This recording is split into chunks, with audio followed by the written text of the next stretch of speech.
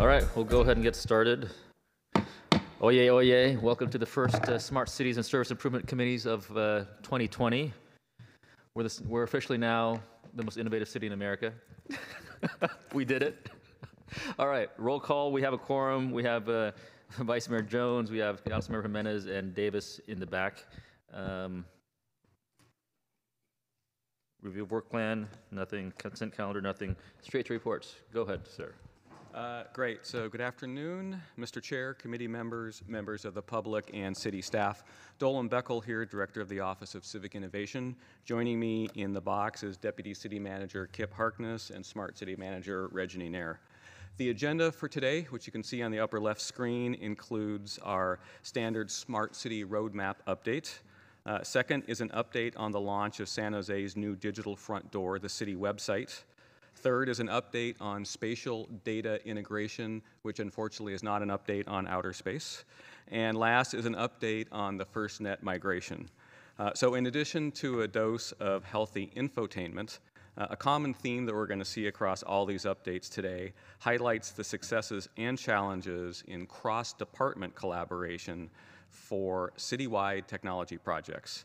This is a trend that will only increase as we leverage technology and process improvements in our digital transformation. These complex, at-scale, citywide projects do deliver significant positive impact to our community, but remain challenging to execute. And this is a critical skill for which the city needs to continue to develop. Having said that, I will now turn the presentation over to our Smart City Manager, Reggie Nair. Thank you, Dolan. Good afternoon, Mr. Chair, members of the committee, and public. My name is Reggie Nair, Smart City Manager for Civic Innovation. So just a quick recap of last year. Back in March of 2019, we unveiled our very first unveiled the updated Smart City Roadmap, which identified 38 high priority projects.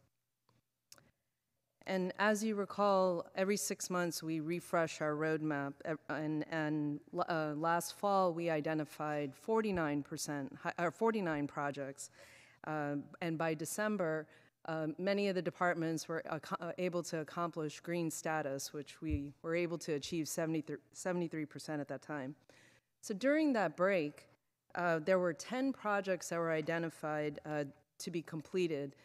They essentially graduated from our roadmap, and they will no longer be tracked for status. So these 10 projects that you see with the yellow stars, those are the ones that will be removed from the roadmap. So adding on those 10 projects to our victory list, let's take a moment to admire our accomplishments over the past 3 years.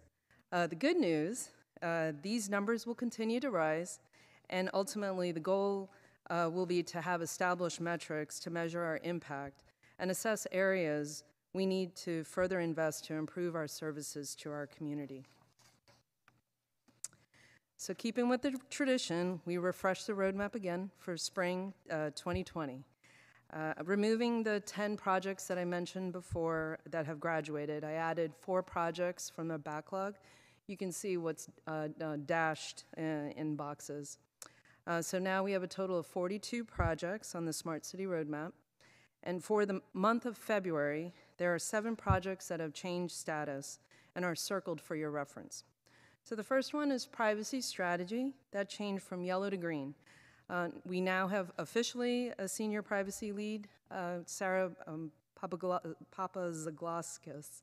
Sorry, I apologize for that. Transportation events tracking is the e-tracker project.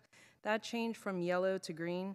This project is on track, and the Department of Transportation is currently incorporating the Verizon Traffic Data Services pilot, and that is moving forward. IoT reference architecture, that changed from green to gray. This is on hold until we hire an IoT lead. As you all recall, Keshav Gupta was our previous IT lead, and so we're currently in that process for hiring. FirstNet deployment, this changed from green to red.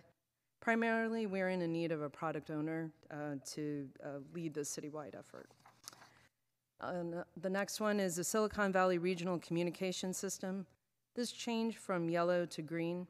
The tower at Coyote Peak is now complete, and now city staff is currently testing and training to use the equipment. Community Wi-Fi, this has changed from green to yellow. It has been delayed in developing a community Wi-Fi strategy. However, we're in process in developing a pro forma that shows 10-year outlook of both capital and operation and maintenance costs in order to evaluate all our existing and future deployments that we're planning throughout the city. This effort is in partnership with the Airport Information Technology and Public Works departments. And the last one is Dahlia Affordable Housing Portal. This has changed from green to yellow. This project is still in negotiations and has impacted the schedule to onboard a vendor to begin the work. But I did get an email, so I think things are going back to green, so we're moving forward. All right, so looking at our progress from last fall to now, there is a slight decrease in our progress towards green. The bright side, these bar charts really reveal the complexity of delivering any innovative project. And as identified in the tech deployment audit, the importance of using Agile, having a governance structure and a dedicated team, and also these monthly reportings, it really helps us quickly reveal and alleviate any roadblocks that prevent these projects from moving forward, so ensuring their successes. So on the next slide, I will share the latest update on the remaining red status projects. So for my San Jose, currently it's red because the team is still pursuing the change order for the language translation, and it is anticipating to go now to March 2020. Also, the team is in progress confirming the scope and approach for the My San Jose 2.0. This project has been delayed by 12 months. FirstNet deployment, as I mentioned earlier, we're in process to find a product owner to manage this project, but also the pilots that have been utilized, that's also extended beyond the anticipated schedule. This is currently a 3-month delay. So with our Unleash Your Geek program, we were successfully able to launch it on December 11th, 2019, in partnership with the Mayor's Office of Technology and Innovation and Startup in Residence. These challenges are currently being advertised, and we will conclude the proposal request until this Friday, February 7th. So anybody listening, last-minute invitations, please send them. Also, in parallel, we are launching the Innovation Learning Lab in our partnership with our Human Resources Department, where it'll help us in our mission in creating a new generation of innovators. So currently, the status of all these new Small Wonders projects are, or Unleash Your Geese challenges, are green, with the exception of the unmanned aerial systems for emergency response. This is in partnership with the fire department, and mainly it's because they have received a grant opportunity in collaboration with the city of Mountain View, and so they need to go through the process of filing the grant and then also securing a contract before they can start the challenge. So keeping another tradition that we've been doing last year, we wanted to highlight the good, innovative work that many of our teams are doing and in our Green Spotlight series. So today I wanted to recognize the Climate Smart Task Force team, which is led by Ken Davies in the Environmental Services Department. As we all know, San Jose is committed to Climate Smart and to the American Cities Climate Challenge, which both focus on the reduction of greenhouse gas emissions.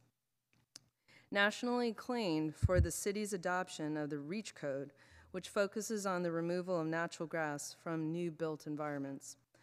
San Jose was one of 25 cities awarded resources under the American Cities Climate Challenge through Bloomberg Philanthropies, and is the only northern city in California that received this opportunity. So that's kudos to the team. And this is a $2 million grant that helps San Jose be ambitious in achieving our goals in the Climate Smart Plan. The team's accomplishments include the following: extensive community outreach efforts to various communities with an equity focus citywide. ESD constructed the carbon-free living trailer to educate residents and building professionals on zero net carbon homes and technologies. Major building energy policies are currently in place. The Climate Challenge website platform launched in 3 languages, and the e-mobility roadmap was adopted in council back in January. Currently, the Climate Smart dashboard, that's in operation, and the team had an opportunity to present to our Smart City Advisory Board, and they were just so excited and really eager to help out with the city and in advancing our desires. So this collaborative effort is across several departments. So I do want to recognize it's Environmental Services, Department of Transportation, Community Energy, Planning, Building, Code Enforcement, Public Works, Office of Economic Development, and the airport. So I want to take an opportunity to congratulate the team who are sitting in the front row. I think most of them are. Some might be scattered in the back. So thank you, team. So then the recent news, the City of San Jose is the recipient of 2 Smart 50 awards for projects under the category of digital transformation, which is the business tax amnesty project. And the second category was under urban operations, which is our very own centralized emergency vehicle preemption project. These projects were competing with several projects internationally and were recognized by the Smart Cities Connect, Smart Cities Foundation, and US Ignite, and for being the most innovative and influential work. So congrats to Finance Department, Fire Department, and Department of Transportation teams that are involved. So now I'm going to pass the mic to Kip to do the honors for the next few slides. Good afternoon, Kip Harkness, Deputy City Manager. If you are a public radio listener, you know this is Pledge Week, and so this is our version of Pledge Week here. So we're going to interrupt our programming for a moment to ask for your support. One of our leaders, Dolan Beckel, has been nominated for IoT Leader of the Year, which is a very big award and also representative of the work of the whole team in addition to Dolan's leadership. And so there's an opportunity to vote him up. We have a nice little bit.ly, which is at bit.ly/vote San Jose, and I can't believe we got to that bit.ly before those of you on council did, because it's a really good one. But if you could go there and start voting him up so that we can make sure that he wins the finalists, that would be great. So that's the end of pledge break. We'll go back to our regular scheduled programming now with a couple of transitions. Quick question. Yes, sir. We attach that bit.ly to a tweet? Is that what we do? Sure. Yes, please. Or do we just use that as a URL to actually go vote? You should go vote, and then you Okay. should attach it to a tweet. I got it. Okay. I know, like, we're not Chicago where we vote early and often, but maybe we should. Test it out, see what Yeah. you can happen. Okay. As we know with technology and elections, it's here in the hit and miss. So Yeah, we'll this see could how many be the times you Iowa can caucus. vote. Yeah, here we go. Okay. Thank- All right, and then next slide, a little bit sadder, is to acknowledge some transitions.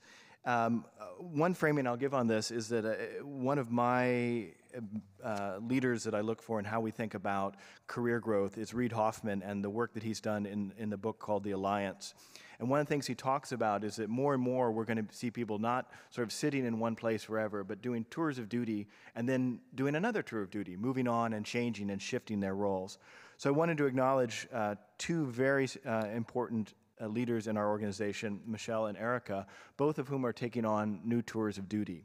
Michelle, who has been instrumental in giving us digital services that are easy to find, easy to use, and accessible to everyone, is moving on to a private sector role where she will be working with technology at the federal government level. So we'll be very interested in having her come back in about 9 months and see how happy she might be to come back and work with us, but to give us a report back out on what that is like. But she'll be taking a role helping the federal government look at some of their systems like Medicare and Medicaid and improving the user experience there and beyond. Erica will be taking a tour of duty with our own internal IT department and stepping up into one of our Super 6 product project manager roles, where she will continue her work with the development services team with at this time a permanent assignment to make sure that we deliver the development services at scale in the way that our customers expect and need. So I want to acknowledge both of those transitions with a little bit of sadness, because they will be leaving the innovation team, and both of these women engineers are founding members of our innovation team and are really the spirit and the pioneers of all of the work that has come after. So thank you very much.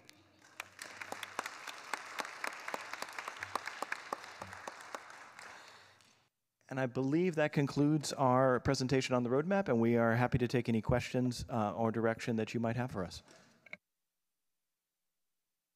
Mayor Liccardo. Thank you. First, congratulations, Dolan. Well-deserved award. And sad to lose Michelle. Is that literally a temporary 9-month assignment, or is it? No, that was me speaking hopefully. She's taken a full-time gig and a very significant leadership role. I see. Well, of course, we know great, bright people are going to have great opportunities. So, Michelle, we're sorry to lose you, because you've been so instrumental, and I know you were here at the very start when we tried to launch this whole smart city vision, and really appreciate everything you've done to help us get on a great path. So thank you for your service. And Eric, I'm glad we still got you somewhere in the organization. So that's a great thing. So I just want to check in about a couple issues. One is the evergreen My San Jose. I just want to understand, we're going to finalize the scope for 2.0 in March. But that would mean then the work would start in March, is that right? No. So, Mayor, I think several committee meetings ago, you actually asked us to take a step back and kind of look at delivering My San Jose in general. One of the things we are very close to doing is evaluating whether or not the best answer for the city is to continue to build on the existing platform, or go through a 18 to 24-month procurement and build on a new platform.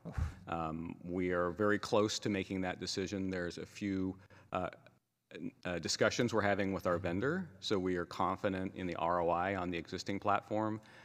And then in backlog, we have the language translation and the Recycle Plus. So we are literally having a discussion with the city manager this evening, and we are very close to making a decision on the path forward with that. If we move forward, basically that is My San Jose 2.0. The original concept for My San Jose 2.0 was to introduce language translation and to have a scalable platform for introducing products and services. Right. We had a very rigorous architecture review about a month ago that included Oracle executives, Google executives, and the vendor, AST, as well as our tech team. And the conclusion was there's a couple things we need to work on, and if we work on those, we do have a scalable platform. So our hope is that we'll be able to come back to you at the next committee meeting and give you a positive update on our direction, and we'll be making that decision in the next 2 weeks. Okay, so just to understand clearly, Dolan, by scalable platform, that would suggest then if we continue to stay on the horse we're riding now, that will still be able to expand and include new features to address the many things I know we've all been saying, hey, can we add this? Yes, exactly. There's a very large pent-up demand. Yes, there is. And so our goal is three things. We want a strategic partnership with the vendor, right? So we're focusing on outcomes and not just incremental deliverables. The second is we want to be able to introduce new features such as language translation quickly, and then we want to introduce new services quickly. The architecture review identified that these two things we're negotiating a get well plan right now. If those two are fixed, we should be able to both introduce new features and new services quickly. Okay, great. And then the community Wi-Fi, I was informed that we've really moved off the path of believing that there's a value exchange model here. Is that right? It's confusing. The short answer is no. We actually just expanded the domain of the value exchange model. Okay. So if originally we had a value exchange around are rooftops. I know you brought up some suggestions about maybe looking at city easement on new buildings as well. After that, we discovered within the scope of what the original RFI was, there was an interest in an exchange on advertising. And so what we've actually done is we've just expanded the complexity of the value exchange from what we originally thought it was going to be to what was still within the scope of the RFI. That's just taking longer. And the other thing we've done is dug a little deeper into the reality of where our infrastructure is and where it would need to be to deliver the level of service that people are expecting. And so it's a little bit more complicated, and it might be a value exchange plus in some areas. Okay. And we'll come back with, both through the normal council process and through the budget process, with a more complete understanding of that as we flesh that out, so that you can understand what the decisions are that need to be made there. Okay. Thank you very much. Thank you. Before we move on, we have one public speaker, Mr. Beekman. Would you like to come down?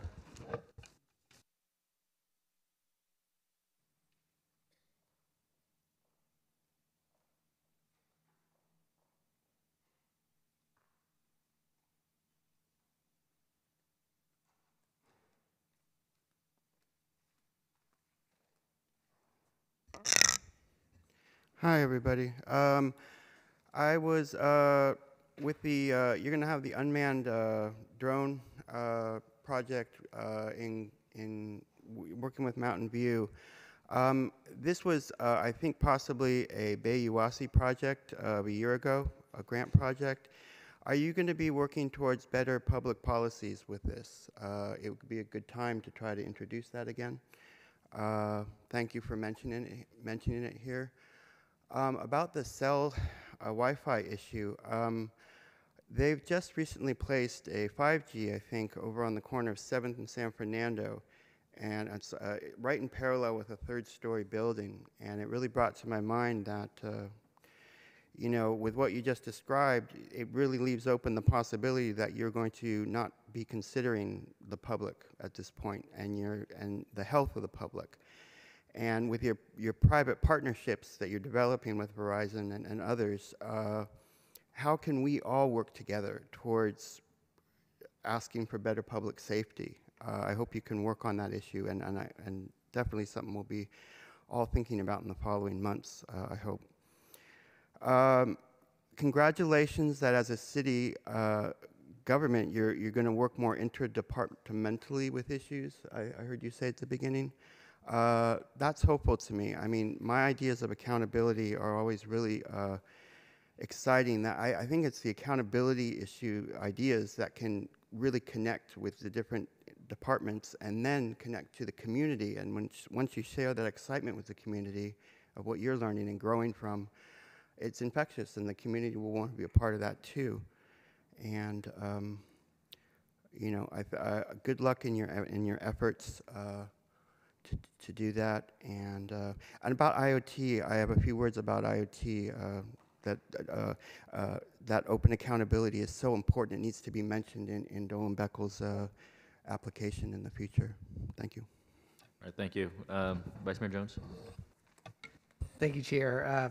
First of all, I also want to commend the team and Michelle and everybody on the hard work that you've been doing. And Michelle, I've been on the private sector side. I've dealt with the federal government. You will be back.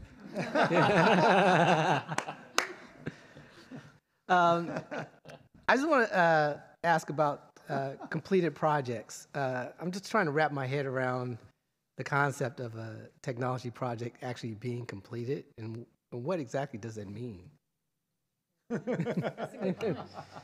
Well, yes. So I think is our technology projects ever complete might be the question. But what we have is the rigor that we're going to continue to enforce on an increasing basis based on the tech deployment audit is the completion of the scope of the project charter. So managing this project charter, the scope that's within it, from that reporting aspect, from that citywide reporting, citywide governance, citywide standards that was talked about in the tech audit 2 weeks ago. That project charter defines a project. And when that project has achieved its goals or its re-baseline goals based on scope, then that constitutes a completed project. That may not be the end of a product line or a program, but it's the end of a completed project based on the project charter. Yeah, and the only nuance I would add is that for us, the roadmap is the short list of the most important change efforts. So once something is back to a business as usual or a relatively stable business as usual, which may include iterative updates, it can fall off of the roadmap if we feel like it's under control and able to be handled at the departmental level or at the local leadership level. So it's not that it's done, but it's not that now something that requires the focused attention of the larger team to make sure that it's moving along, is the hope. Next question. In the technology audit, one of the recommendations or observations was all these projects that are at the department level where there's no visibility to council or committees. Is there a plan to bring those projects to this committee or other committees, or what's the strategy in terms of addressing that particular observation and recommendation? Yeah, so we're thinking through the right way to do that. That obviously has some governance impact and some reporting impact at the different committees, but the recommendation and the commitment to do it is there.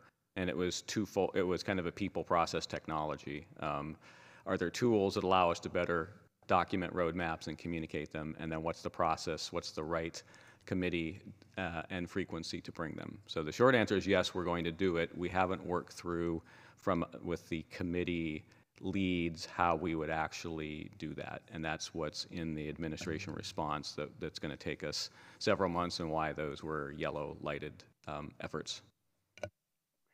Thank you. All right. I had questions, but they're related to FirstNet later, so I'll wait for that. But also, just congratulations and the best of luck moving on. We'll miss you lots. So thanks, Michelle. Just a quick gut check. I'm told that we're going to lose quorum pretty quickly. I think the mayor and vice mayor have to go by what, 4:30? Is that right? 3:30. By 3:30, we're going to lose Councilmember Jimenez by 3. So is there anything that we need to kind of make sure that we get cleared? Anything we need to take out of order? We can just keep going, but try to go quickly.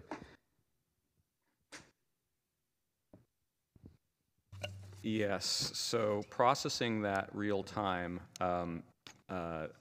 I actually, since there were questions about FirstNet, since emergency response and preparedness is one of our top priorities, it might make sense to fast forward through there so you can see why a red project, why did a green project go quickly to red, and what are we going to do to get it back, especially since this is citywide. So I think what I would ask is if we can forward to item 4, the FirstNet, and if those people are here, we can get started.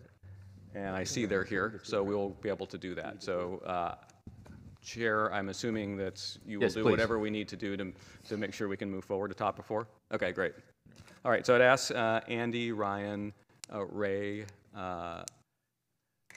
and other Rob to come down. So this second update for today is about our FirstNet migration. The work started from the learnings of past events where we uncovered the need to optimize the city's communication during normal first response activities, during emergencies and disasters, and allow those people to access both voice and data in the field. Capabilities such as maps, in-field data collection, applications, et cetera, that can be, again, communicated through voice and data. So to share an update on the FirstNet deployment, welcoming to the box next to Kip, Andy Smith, who's the Police Department Interoperability Manager, Swati Ganesh, who's the IT Product Project Manager for this project. In the back box, we have Ryan Doolin, Deputy Director from the Fire Department, and Rob Lloyd, our Chief Information Officer. And as we transition the slide and Andy gets started, I will point out that there are a number of people presenting today. This is their first time in front of council or committee, and their first time presenting. So we want them to have a good experience, so they want to come back. Andy, I'll hand it off to you. Thank you, Dolan. Honorable Mayor, committee members, city staff, and members of the public, Andy Smith from PD. So much for having an hour to prep in the audience before my item comes up. So here we go. And you can be rough on me, I've been here before. We embarked on the FirstNet investigation, if you will, or started to look into it almost 2 years ago, at least from the police department standpoint, and then we moved into collaboration with Civic Innovation, as well as collaboration with AT&T. We've done an extensive amount of testing, and we continue to do that. We like to trust but verify. That's how my boss likes to take care of business. We see the immense value in FirstNet in terms of not only public safety, but public works and other support departments within the city. FirstNet will ensure that we have the best possible experience on cellular broadband, whether it's a congested environment or not. And it also will help us communicate during times of disasters, large-scale incidents, and those kinds of things. We have the ability to increase our priority on the network. It's called an uplift tool. So we can uplift certain parts of public works with public safety and OEM or everybody at once, so that when we are in a congested area, we'll have the best connectivity options. One thing to keep in mind is FirstNet is a broadband solution, not necessarily a radio solution, so it's very complementary to the new radio system that we're rolling out, and we're in the middle of rolling that out. Hopefully the police department's 6-8 weeks away, and fire's right behind us. And so they are complementary. They're never going to replace each other, if you will. So slides are backwards. All right. Copy that. So one of the benefits of the citywide deployment that we've undertaken with council's approval is every first responder and primary and extended users are going to be on the system and have access to it. And we've got quite a good partnership going in terms of the mass discounts, if you will, on the service, as well as the devices. So as we roll this out, we'll be able to position ourselves for optimum communications on the cellular network. And the other thing is that we're not just handing out new phones or a phone, we're handing out a smartphone that's going to have many different capabilities to it in terms of real-time data collection and real-time data sharing.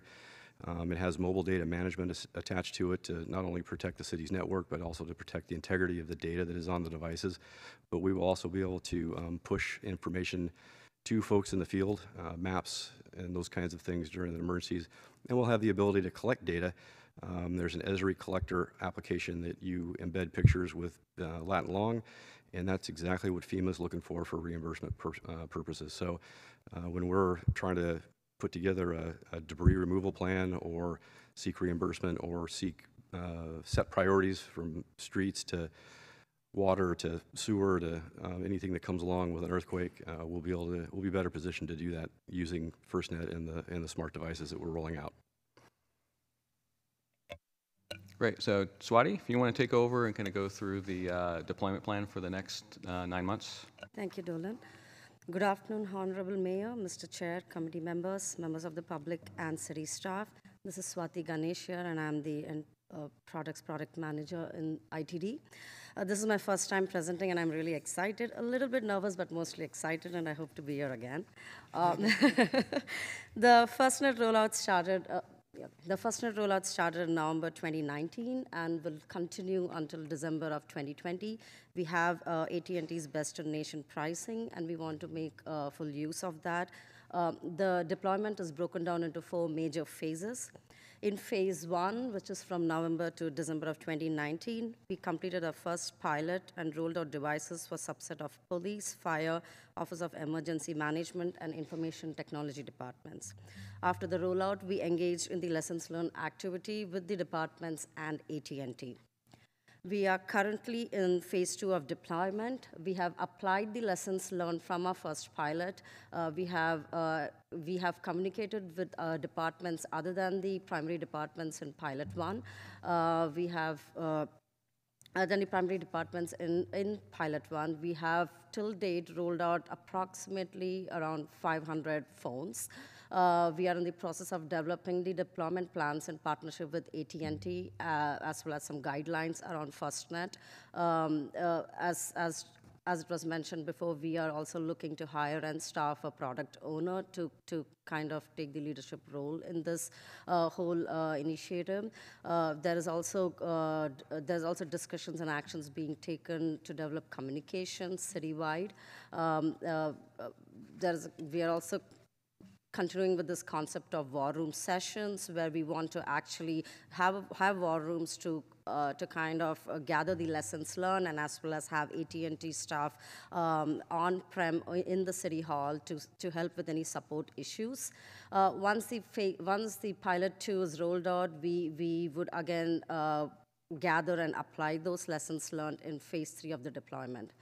The phase 3 will begin sometime in June till October, and this is basically a mass rollout where we want to roll out all FirstNet devices citywide, and we want to use an agile fashion to run this project, and we will be running this in bi-monthly sprints, clearly indicating which departments will be involved, what devices it would be. So that is in the works currently. In the third phase, we will also build out secure encrypted network connectivity.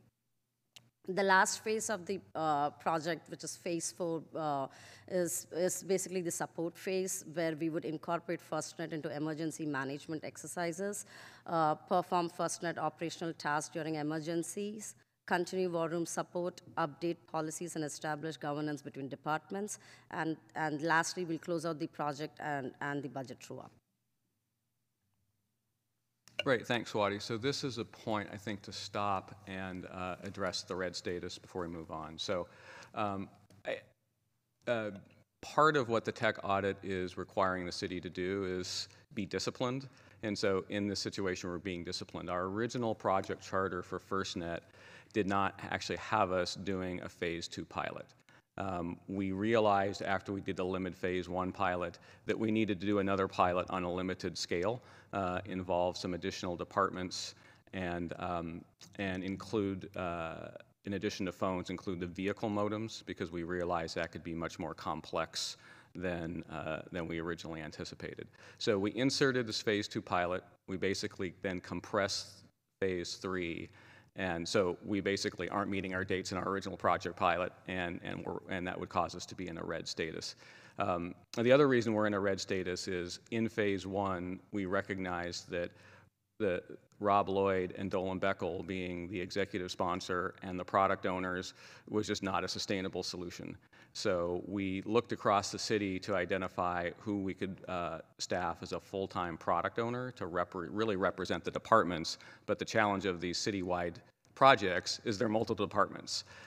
We have actually, we're pretty positive that we have a really good solution to who the product owner is, and we're going to finalize that and communicate with the various departments. Having done that, having had the product owner identified, and having a full-time project manager, whether that be Swati or another person, we're confident we'll be able to complete phase 3 on schedule.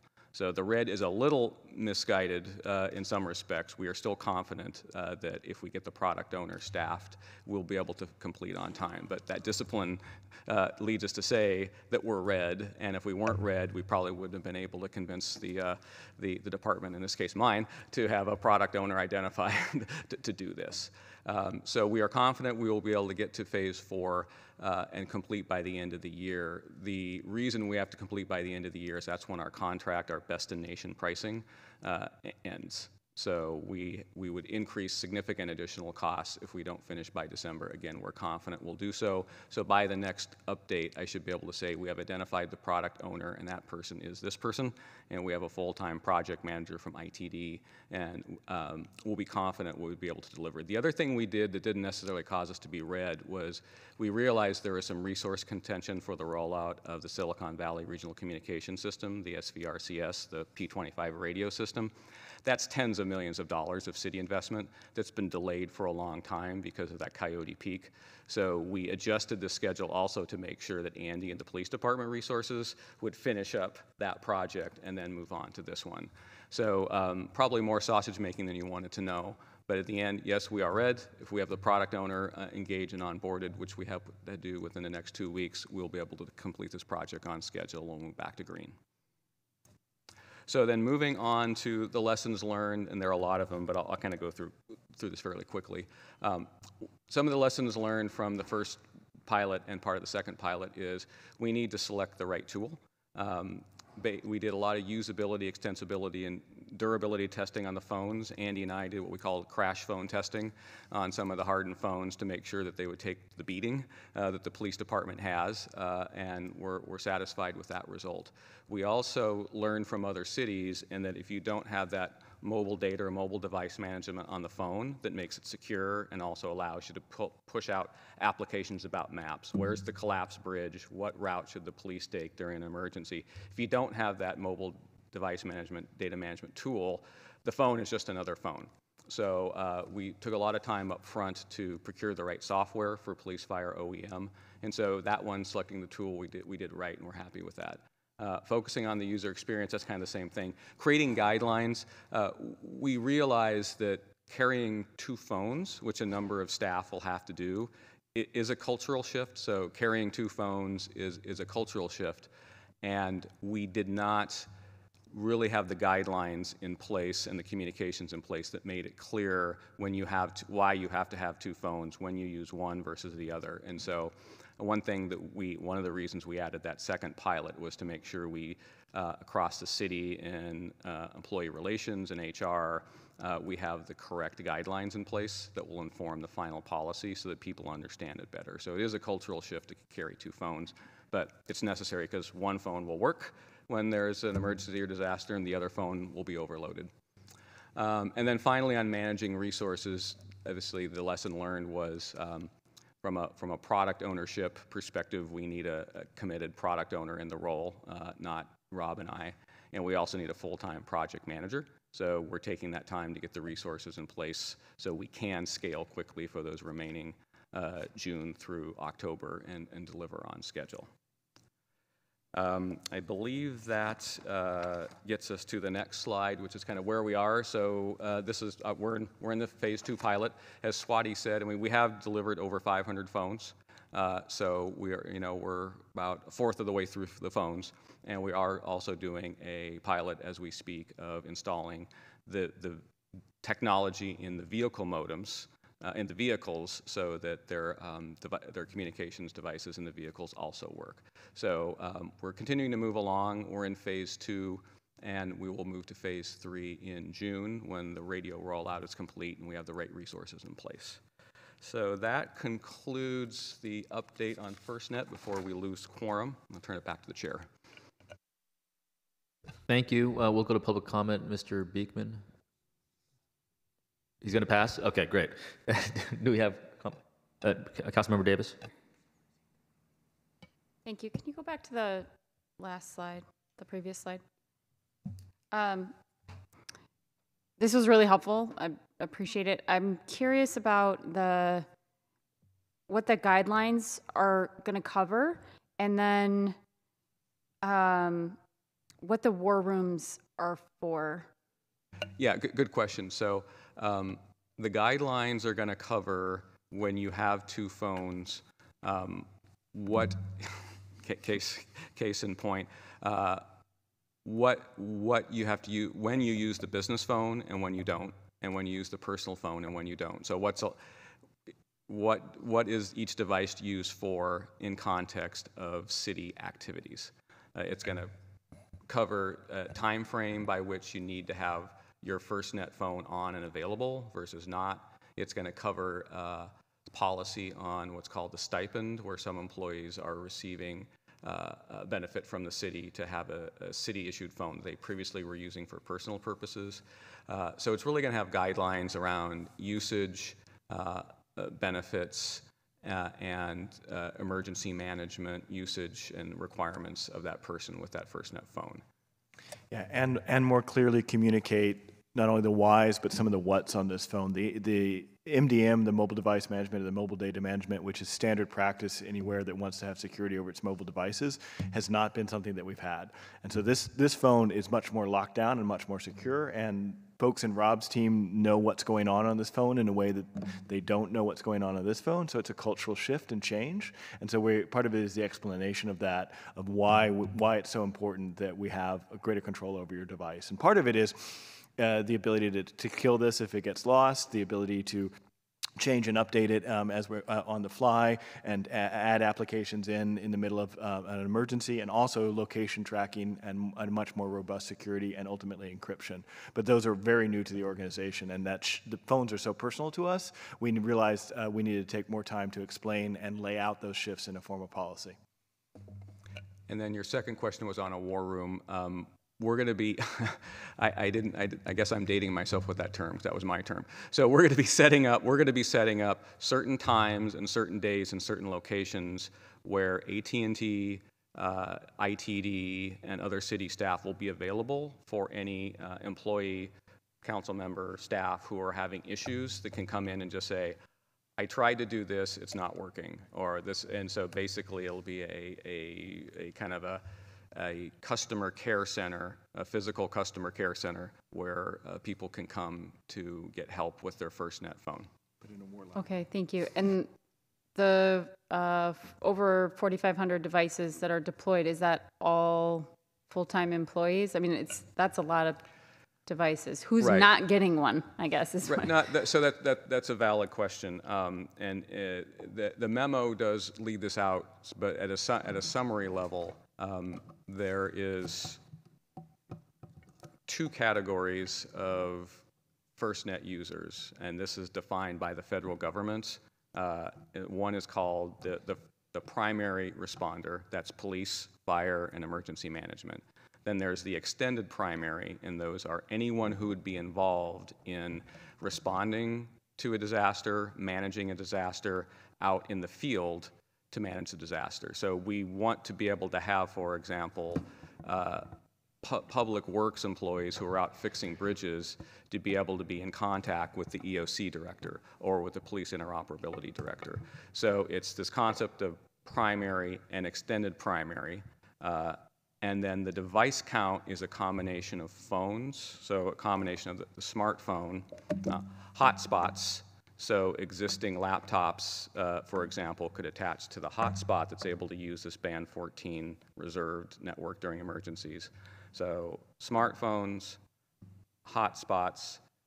Some departments have actually tablets that they carry out in the field, so they have tablets that will operate on band 14 during the emergency, and then the vehicle modems for police and fire trucks and cars. All of that together comes to 4,500 devices. Thank you.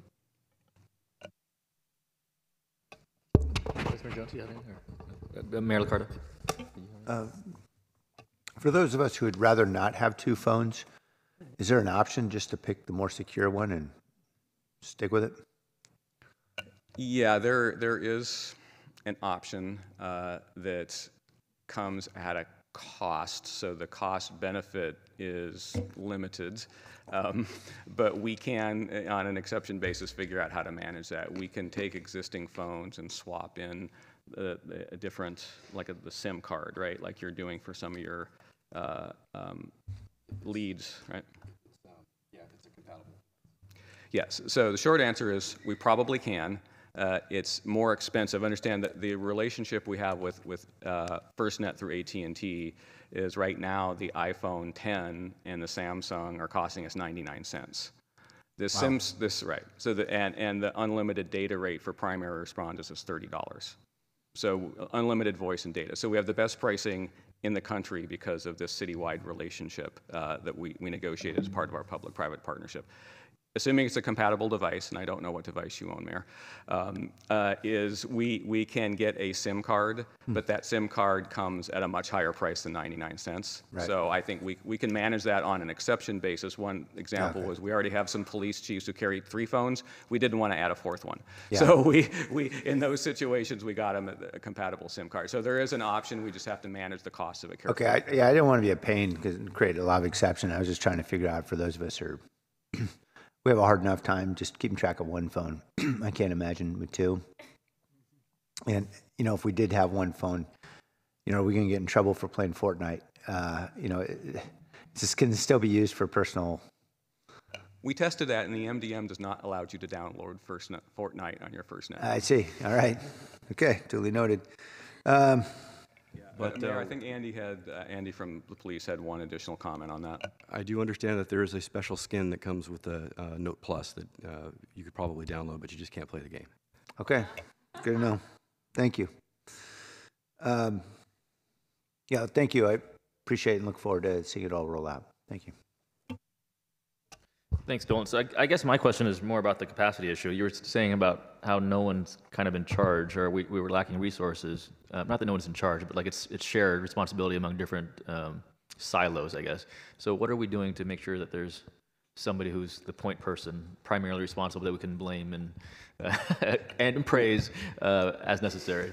Well, there is a point person. So I am the executive sponsor of FirstNet. So ultimately, I'm accountable. I'm the person you get to blame. Mm-hmm.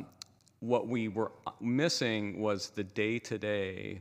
This is our goal for this week. This is the goal for the next 2 weeks. This is what we have to achieve. Oh, you've got an issue. I'll help you unblock that.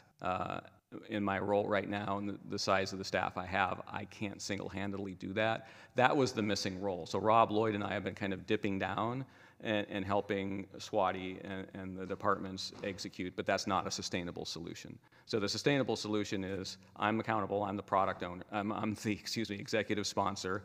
We're identifying a product owner who's very familiar with broadband and the AT&T relationship and telcos that will help drive this, and it's a known commodity to the departments that we hope is acceptable. And then Swati, who is now about 50% committed, we need a full-time project manager, full-time, and whether that's Swati or an additional person. So that's kind of the whole governance structure. Sometimes we talk about one versus another, but this discipline we need to interject into the city around tech deployments. You need an executive sponsor that can make decisions, manage resources, and fall on their sword. The second is a day-to-day product owner to drive the team, and then you need a project manager to keep track of all of those dependencies, issues, status, et cetera. So that's what we're putting in place between now and June, and I'm pretty confident that we've got a really good structure in place that we'll be able to come back next month. Okay, so we're trying to innovate, and every time we unveil something new or just beyond what we're currently doing, whether it's an updated website or a My San Jose app, or in the future, autonomous vehicle pilots or anything else, this FirstNet thing, there's always going to be a need for a primarily responsible, dedicated day-to-day handler. And I guess being the thinnest staffed city hall in the country for a big city, and when we go doing our budgeting for just 1 year spending only, we can't keep creating permanent roles. But to the extent that we keep innovating, does it make sense to structurally have somebody to kind of be the overwatcher, overseer of pushing out future deployments and such? Well, I think what you're going to see come back with the tech deployment audit response is a holistic look at that governance structure, right? The way it is, if there's a tree in the forest, we crash into it. And so the first tree we crash into is we need more product and project managers. Now we're crashing into okay, we've got that, but now we need the product owner to on a day-to-day basis drive that team. And next month we'll hear about the business tax amnesty, where Rick Bruno was a great product owner within finance.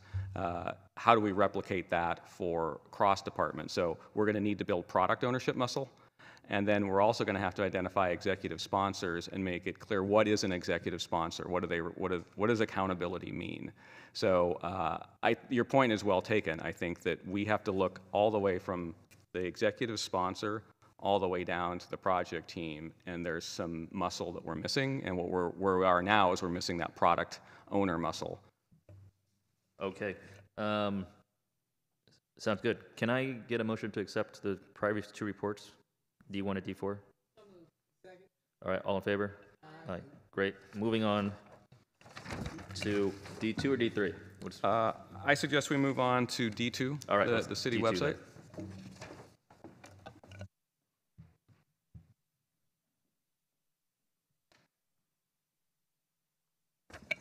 Good afternoon again. Kip Harkness, Deputy City Manager. Good afternoon, Mr. Chair, members of the committee, Mr. Mayor, and members of the public.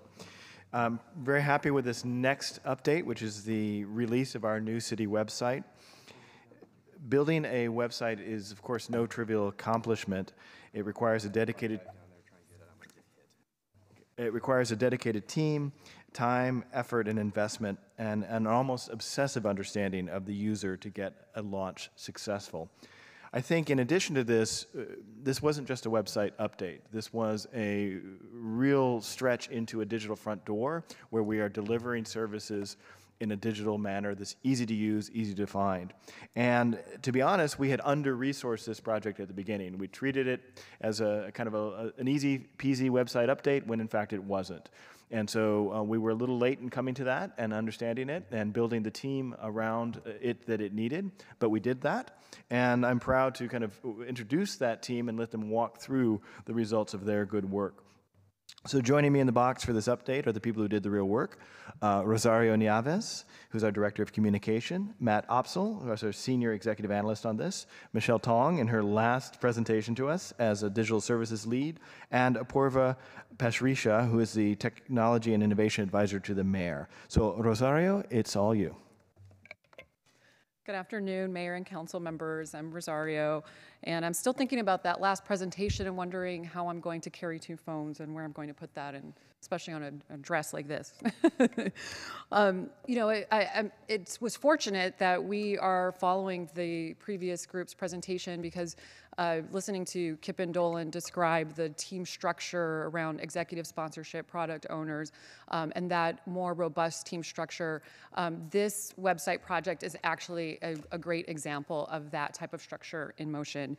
And so as Kip mentioned, you know, the city had severely under-resourced this project, this very complex project and major undertaking from the beginning, but we course-corrected very quickly, and we put a structure that they described in place, and so I'm very proud of that as well. So next slide. As you all know, thank you. Yeah, or we can take that. Yeah, good, thanks.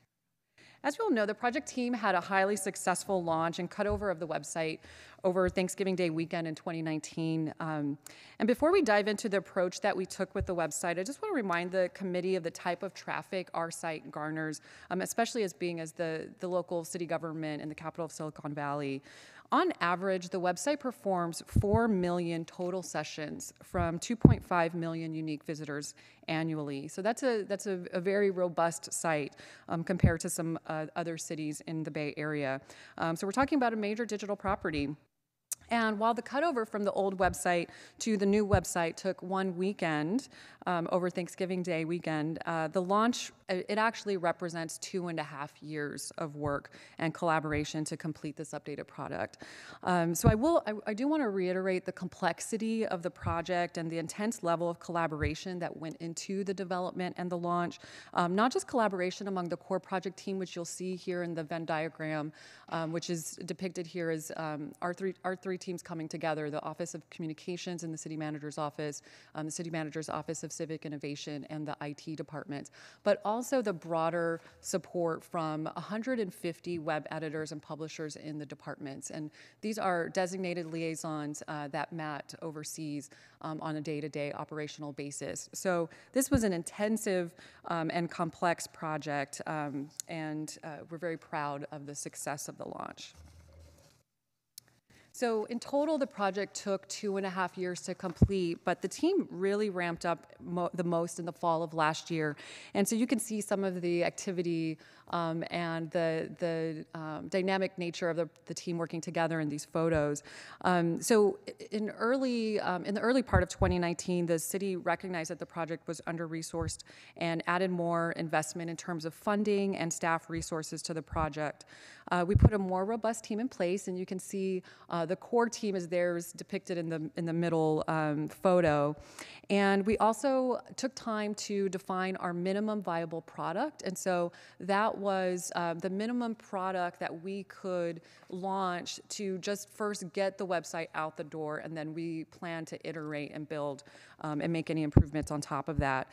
We did take an accelerated approach to complete the project by the end of the calendar year, and we did, in fact, also take a war room approach. And so to borrow one of Dolan's terms, you can actually see in the top and bottom photos, that's us in the war room.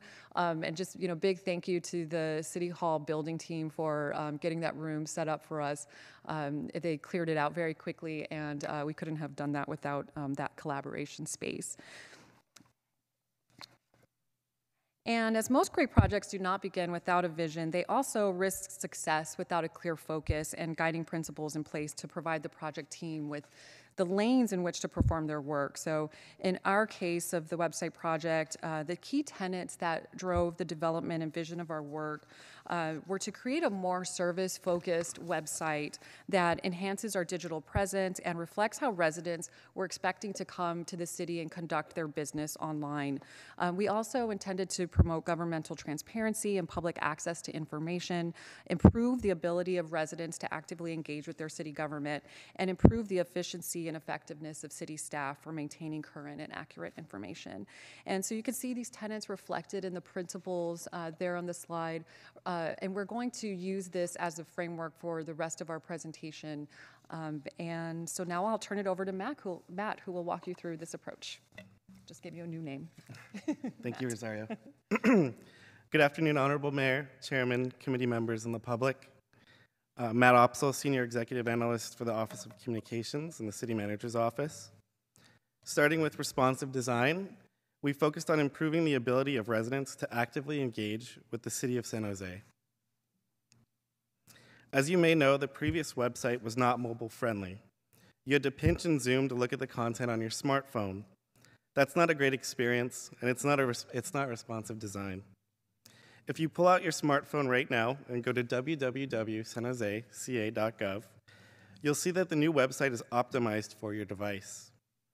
Responsive design allows the website to provide a natural viewing experience for residents on any device by responding to device widths and optimizing as the page loads. We see that the present and future is mobile. An analysis of historical city website data from 2016 to 2019 indicates 4 million average annual visits, with close to 3 million average annual desktop users, and 1 million average annual mobile users. This equates to approximately 4 average annual visits per capita. Comparing the historical data, we see negative 4% average annual desktop growth, while average annual mobile growth is up by 13%. As of 2019, Android and Apple iOS users collectively constituted 37% of total city website visits and will likely surpass 50% in the coming years. For example, Android users represented less than 1% of total visits in 2015, but grew to 11% of visits in 2019. iOS users grew from 6% of total visits in 2015 to 27% of total visits in 2019. Focusing on responsive design enables a consistent quality user experience across a wide variety of devices, from smartphones, mobile devices, and tablets to desktops and laptop computers. Our fully responsive website enhances overall accessibility and the ability for residents to actively engage with the City of San Jose. Moving next into the customer-centric approach, we streamline the browsing experience by optimizing user journeys based on top services and searches. We've created an animated historical growth analysis graph for this slide. It may take a few seconds to start.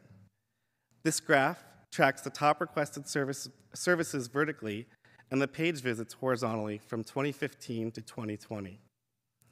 The top 5 pages are the home page, or the main landing page for the new website, the City of San Jose Careers and Jobs page, the Departments and Offices directory, the Parks and Rec and Neighborhoods department page, and the City Services and Utilities lookup page.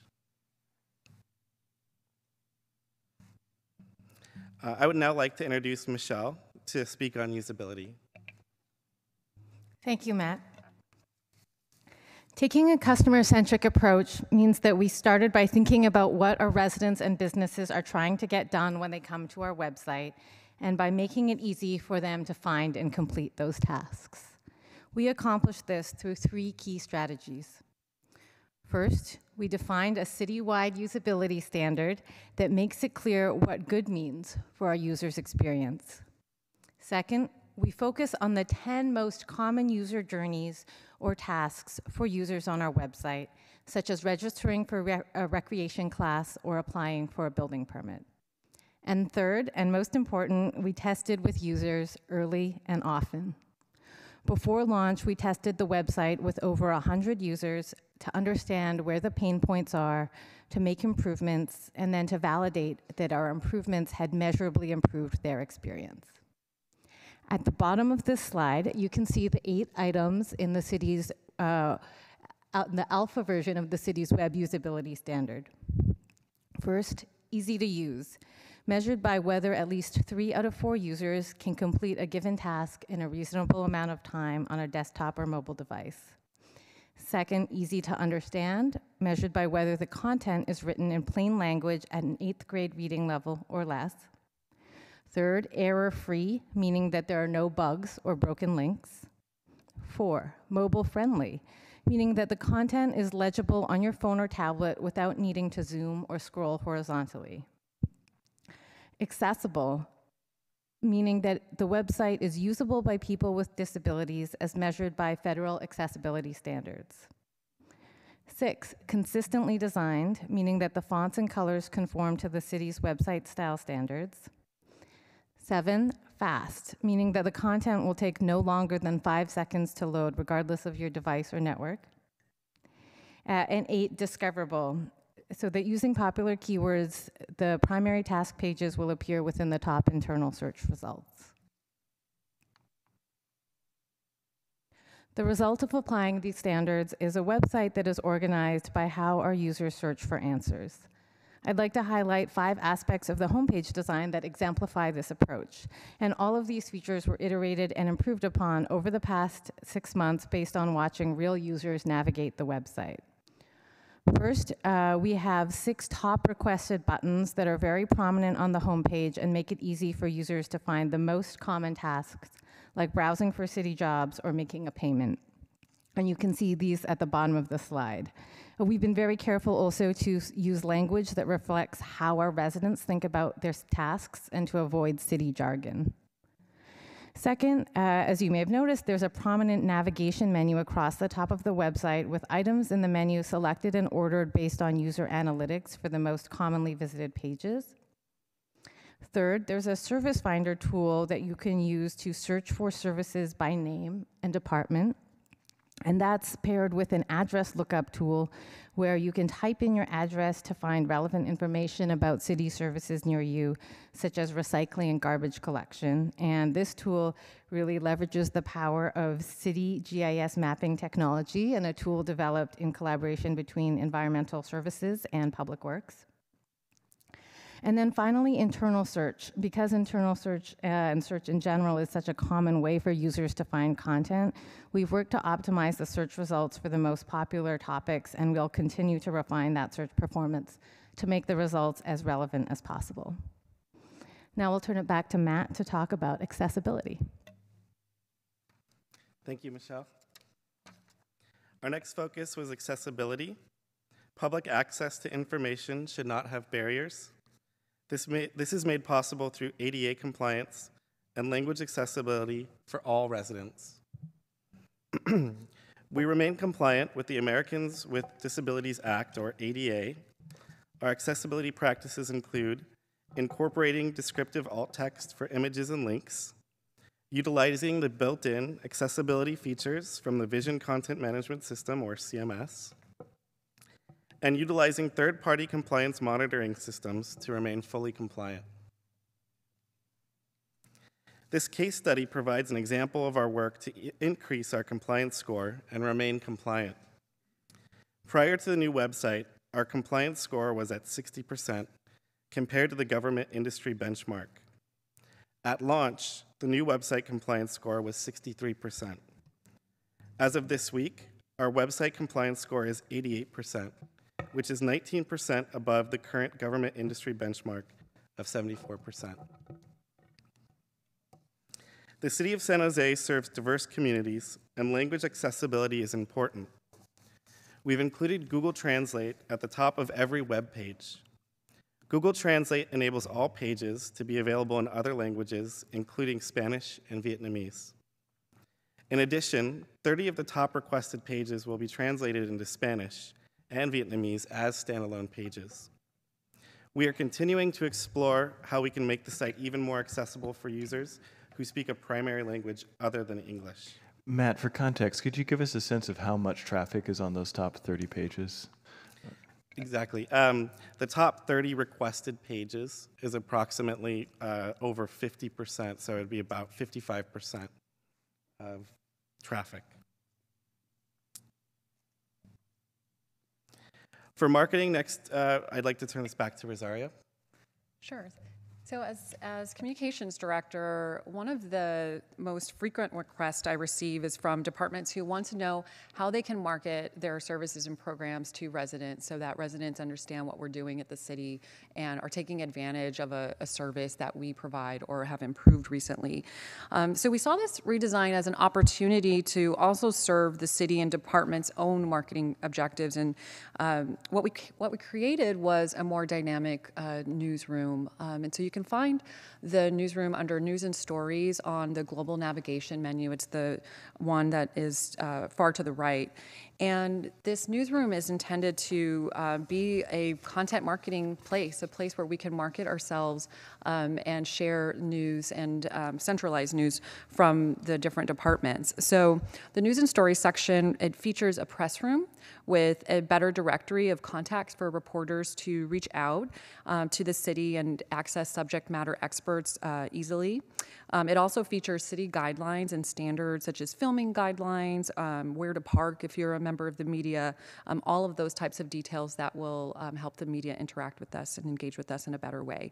And last, it features a citywide blog, which you can see a photo capture here.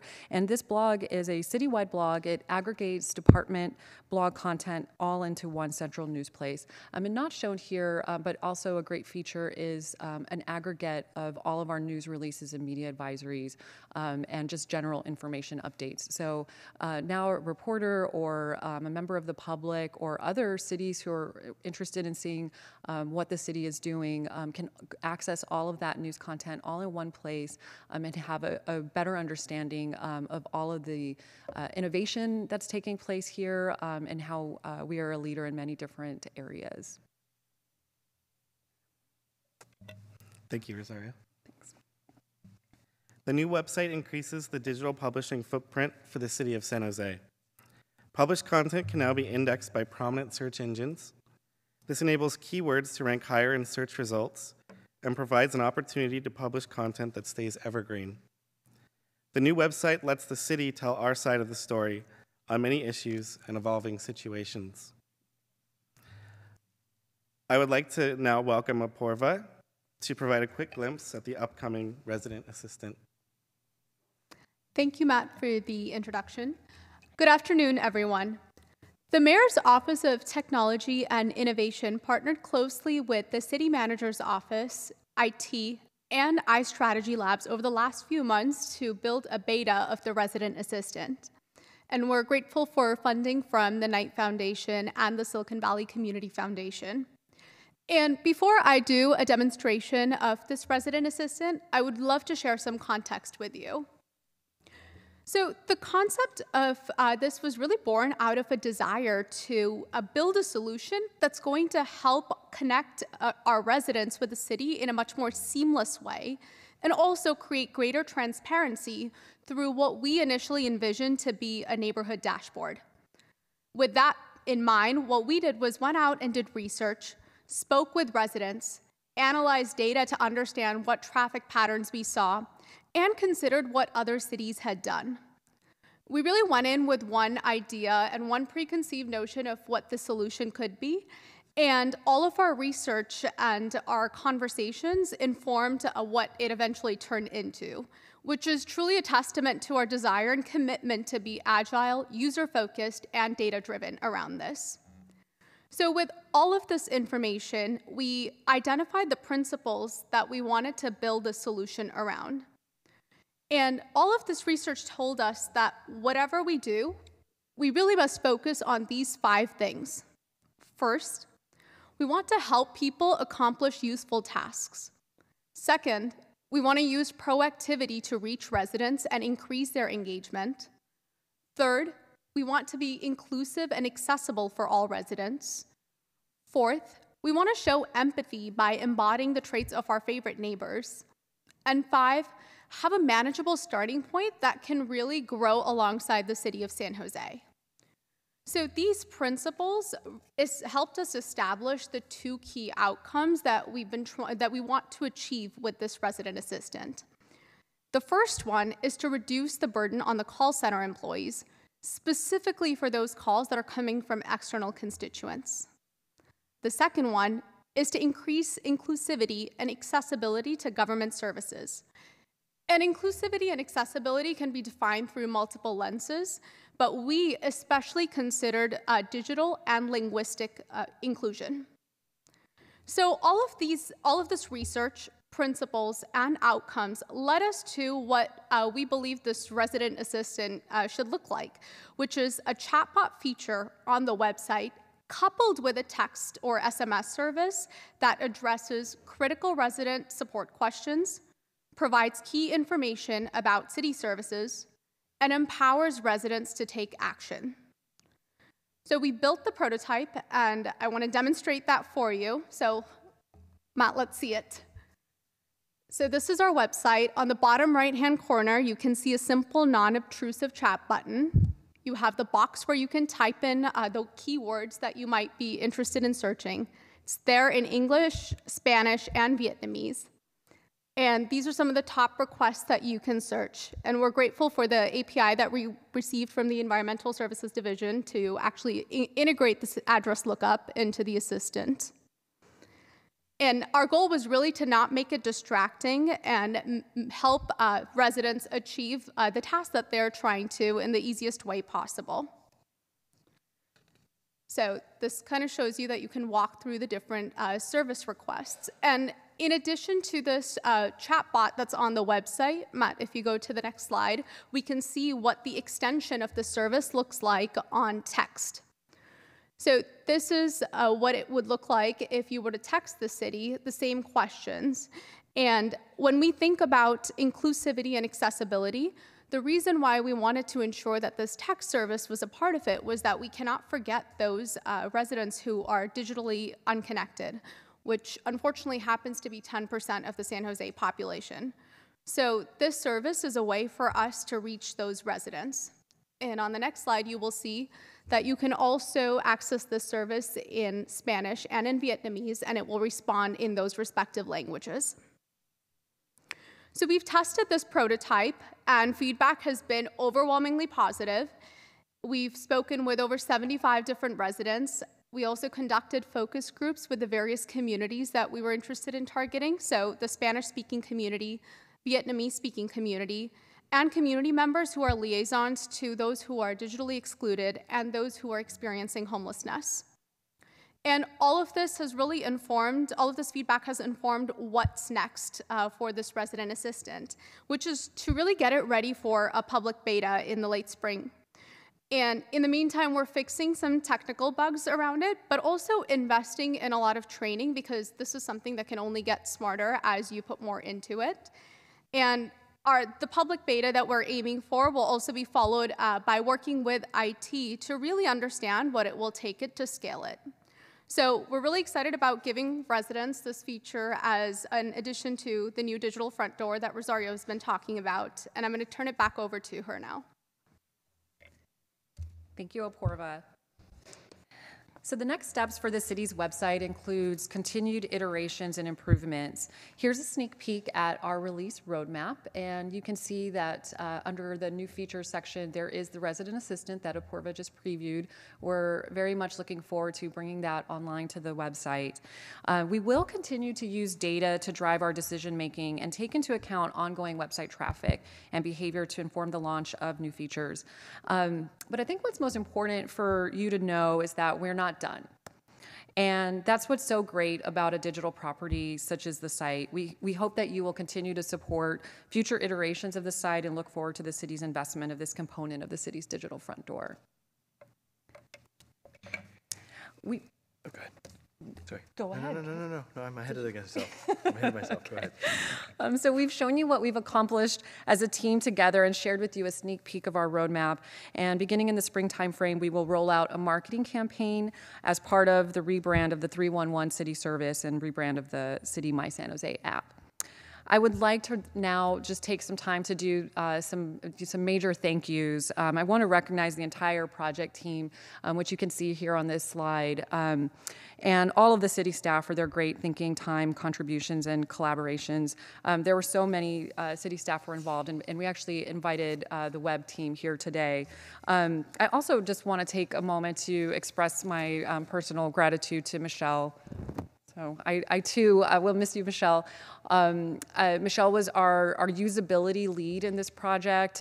She was spearheading a lot of the testing and research that we did with our residents, and we couldn't have done that without her.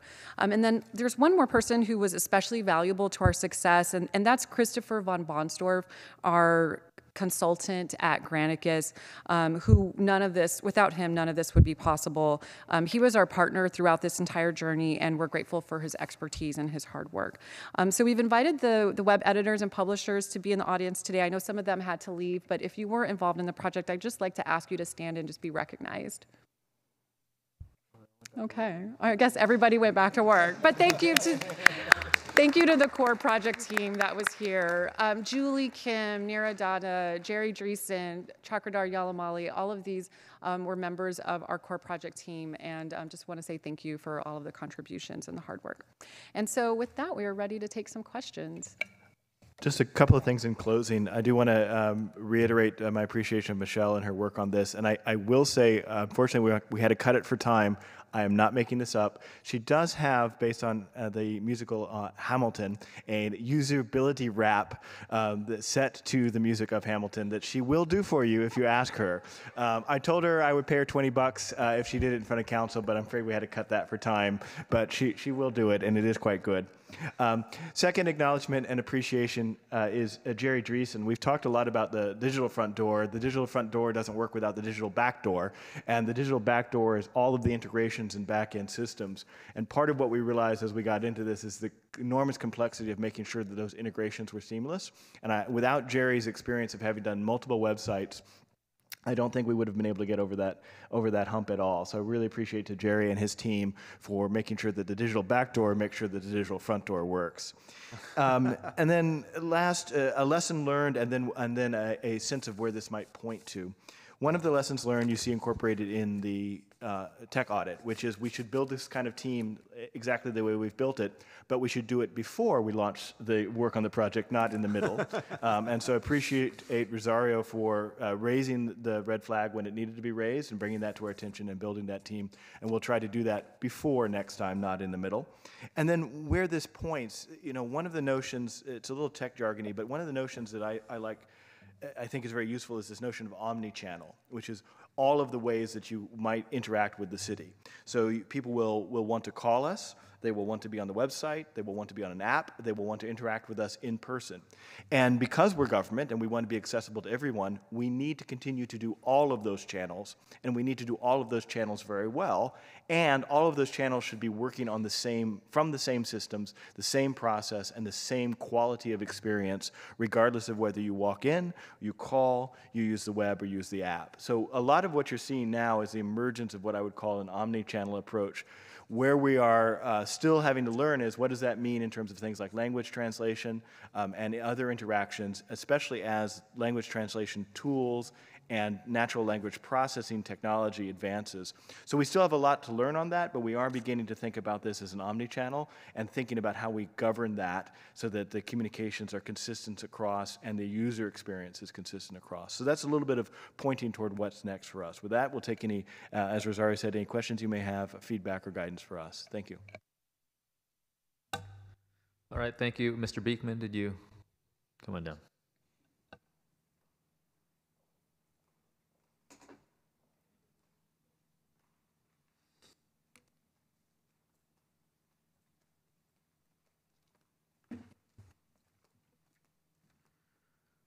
Hi. I wanted to thank you for your newspaper feature that you're going to have articles and to have basically, if it's a way that you can report on what you're doing within each department of city government, report it to us. That is stunning.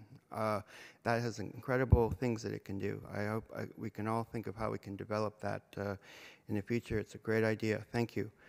I wanted to, about the search feature, you know, this app does seem better now. I feel I give pretty exact information when I type in when I want something from the search, and it's not giving it to me. It does not at all give me what I'm asking for. And why is that happening? I know I'm kind of a twit, but I'm not that, you know, out of it. And it should be able to give myself that sort of information. And it doesn't do that often. And, you know, up to about 2005, this was never a problem. And in fact, you know, I felt before 2005, it would give information to people that was just amazing. It would give the exact information and then a plethora of, you know, really interesting facts. And now it just gives these really vague descriptions that just really have the feeling it's trying to throw you off what you're actually looking for and to keep things vague and opaque for you. And it's painful that that hasn't happened yet. You haven't made that switch over yet. I hope you can return to those times again. I think we all want to do that. And I just wanted to mention, you know, how this can all tie into IoT in the future. And I just can't stress the importance of what a good accountability and openness and open public policy practices can do for IoT. I mean, it really should be in Dolan Beckel's resume. And how we talk about things. And it'll be an important point how I talk about it and how we can be excited and hopeful. Thank you. All right, thank you. Councilmember Davis. Thank you. I just want to thank the team. This is awesome. I love the new digital front door. And I've already been telling people, because I don't know if you know, but a lot of people don't know still about the free junk pickup. And it doesn't say free on here. And when you click, when it says call junk pickup, so I've been telling everybody it's on the website and it's easy to find because you can just go right to the web page and it's one of the first buttons. So it's easier for people to find when I've literally said it at the last 3 community meetings in January. But when you click it, it still says call junk pickup, and then it does say free once you click in it. But on the homepage, it doesn't say call free junk pickup. So that's my only caveat. And then also the city services, the first one is adopt a pet, and like I'm spending a lot of time, way too much time on the animal services site. So thank you, but also you're probably going to cost me some money. Both good feedbacks. Yeah, and I think that's a great point about the free junk pickup. I mean, let's market ourselves. Free is a very compelling word, so I think that's something we can certainly look into.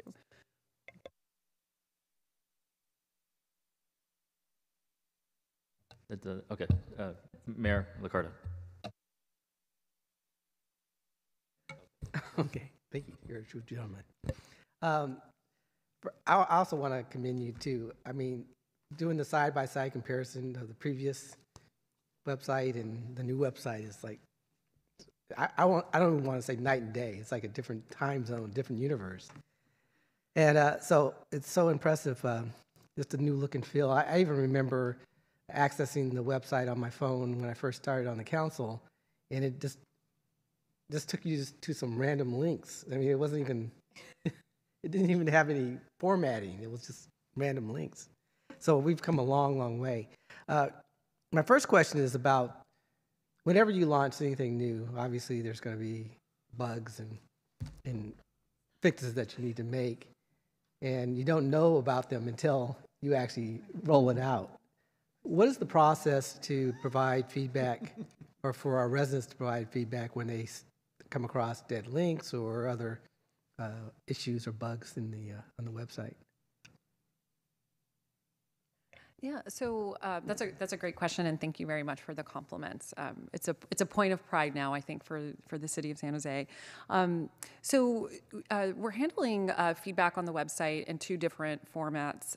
For internally, we do have a help desk system created for employees who may be having issues with the site or have bugs, and so that's the way that they can report in. For residents, we don't have like quite that same type of help desk structure set up, but if they receive a broken link or form, there's actually an email address that they can submit their inquiry to, and then Matt is the one who monitors that and responds to the resident's concern. They can also call us too, and we would respond to their concern or their request.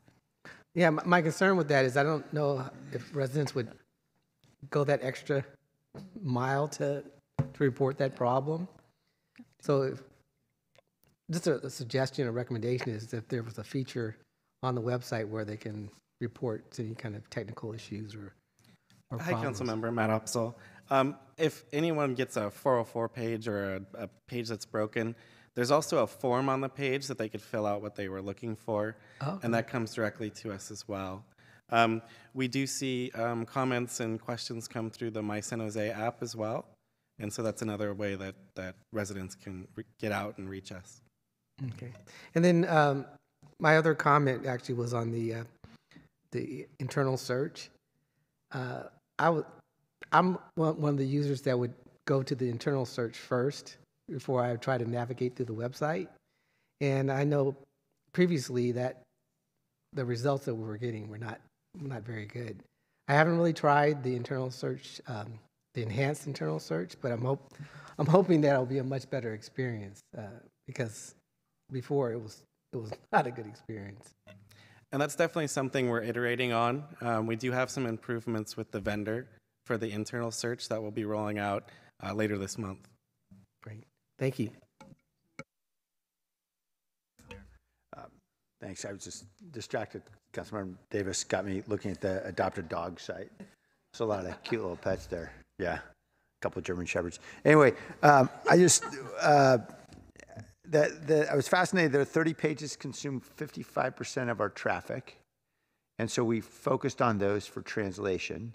Certainly makes a lot of sense. Do we have any idea about how much currency we're getting in the foreign languages, in Vietnamese or Spanish? Are we actually getting many folks actually using them? I'm just wondering if too many folks just don't bother because they might feel like, oh, it's probably just another English language website. I think I'd actually want, Michelle, could you focus on?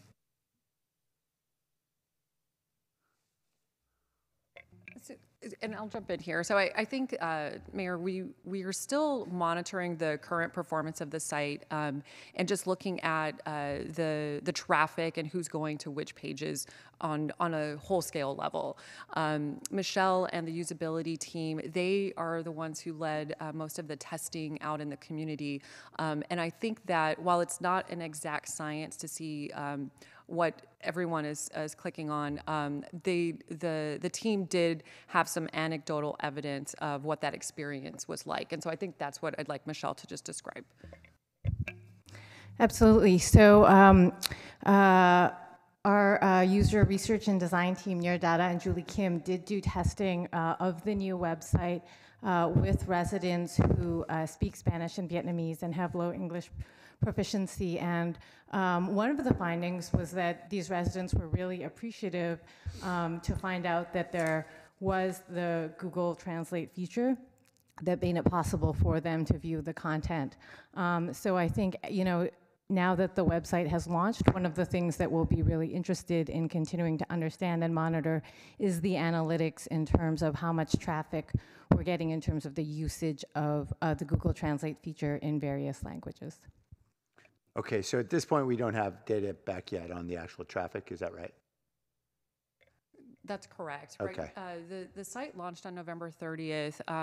As far as phases of how we're tackling the work, December and January were fixing any bugs, troubleshooting broken links, just doing some of that type of cleanup. Right. What we'll be focused on in the next few months is really looking at that, not only just optimization, but also that traffic, who's coming to the site? What are they looking at? Yeah. And so we'd be able to provide another update to the city, to the Smart Cities Committee, even in another quarter. I appreciate that, because I'm looking at it on the smartphone, and it's not obvious to me where the Google Translate is. Is there a button somewhere on the front page? And the reason why I'm raising this is, there's a lot of efforts we're engaged in right now around communicating to communities that have been hard to reach. And we think about, for example, the census, and we think about rapid response network and all the other issues that we know are unique to Spanish-speaking, Vietnamese-speaking, other communities. And I'm just wondering to what extent it is obvious or apparent to them that this is something that's accessible. So currently, the Google Translate is not available for the mobile devices. So okay. Desktop, tablet. We omitted it from mobile just because of the real estate at the top of the screen. We wanted to really focus in on what's most important. I think that's also why focusing on 30-page translations and really moving forward with additional language services is very important. Okay, well, I guess I would just ask if, we might reconsider that, given that what we know about the growth of mobile traffic, that having something at the outset that says Espanol and whatever the script would be in Vietnamese, since I'm sure I can't pronounce it, it just would be so important, or else, all the work we're doing in translating or accessibility will be for naught. And I'm hoping we'll consider that. Appreciate all the work that everyone's put into this. I know it's been an enormous amount of work. Porva, I really appreciate the presentation on the chatbot and text, because I know we've been talking about that for some time. When do we expect that may launch?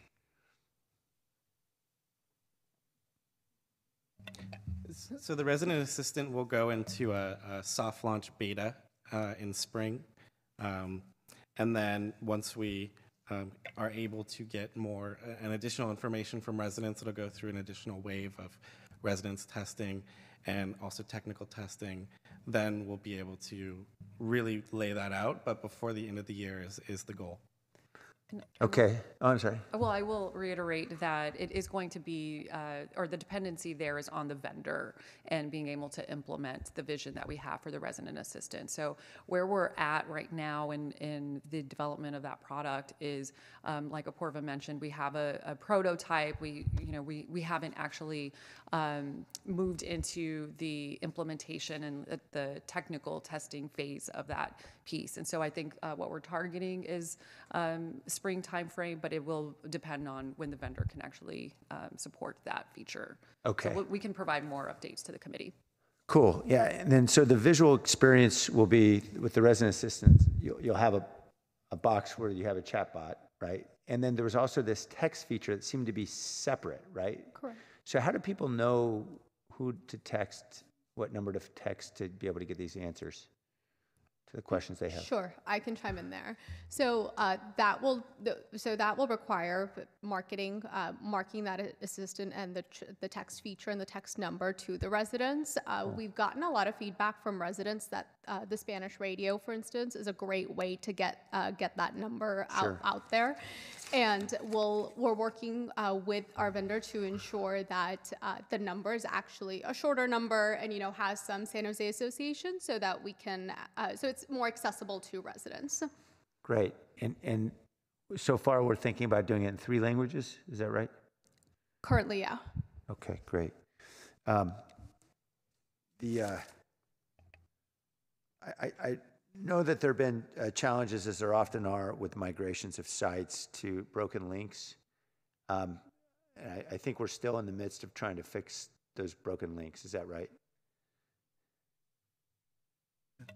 Yeah, so when we started at launch, we had 2,115 pages of broken links, with a total of 5,519 broken links. As of today, we're at 77 pages, with a total of 76 broken links. Okay, that's great. Wonderful. Great to see so much progress.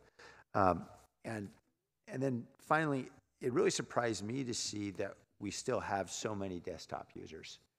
I just always assumed everybody had gone to mobile. And I'm wondering what that tells us about who the users are and where they are. And I'm wondering, does that mean that an awful lot of the users are actually within City Hall? Do we have any sense about sort of, well, I know we have an idea where people go on our website. Do we have a good sense of who they are? Yes. Yes, and I will say. I think that you're exactly right, Mayor. And one of our audiences in the deployment of this project was our internal workforce, because we do know that they're accessing the site for their daily business and daily operations to serve our residents. Yes, a lot of that user traffic is coming from there. I'm going to turn it over to Matt to talk a little bit more about our site improved metrics and what we do know as far as user traffic. So yeah, I would say yes in terms of internal traffic and how I could look at that. We use a tool called Site Improve. This is a tool, if you know Google Analytics, it's a similar tool. It looks at all the traffic that comes to our website and can provide us with things like SEO, accessibility, etc. I can tell you in looking at the data that a good amount of desktop traffic is from internal users. And I could say, unfortunately, because I see a lot of IE11 traffic, a lot of people within the city still use IE11 as their main web browser. We can also do IP filtering and verify that. But just on the glimpses that I've seen, I would say there's a good portion of the desktop traffic that is internal. Because we're all stuck with an old version of Internet Explorer. Is that what you mean? Okay. Trying to understand. Correct. So I won't venture to guess how many versions we're behind, but what are they on these days on Explorer? So Internet Explorer is actually end of life. The next iteration would be Microsoft Edge, and that's actually end of life as well. So that the browser of choice for us is Google Chrome. Chrome. Okay. Good to know, I guess. Guess I'll trade in time to trade in the old Wayne computer. All right, thanks, everybody. All right, I'll be quick because I know Councilmember Jimenez has to go soon. With the top 30 pages, and it's good that we're getting feedback and it's good that we're translating the top 30, but will we keep doing that? Because I imagine the top 30 will fall in just like, the top 40 hits or whatever they're doing these days. So can will that be current? So the top 30 pages was part of our original contract with the vendor, and so it was they were tasked with being able to provide those translations, and we're vetting the content with our own internal workforce.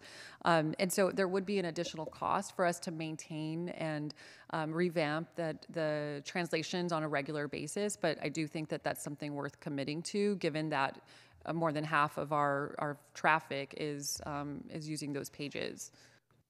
Okay.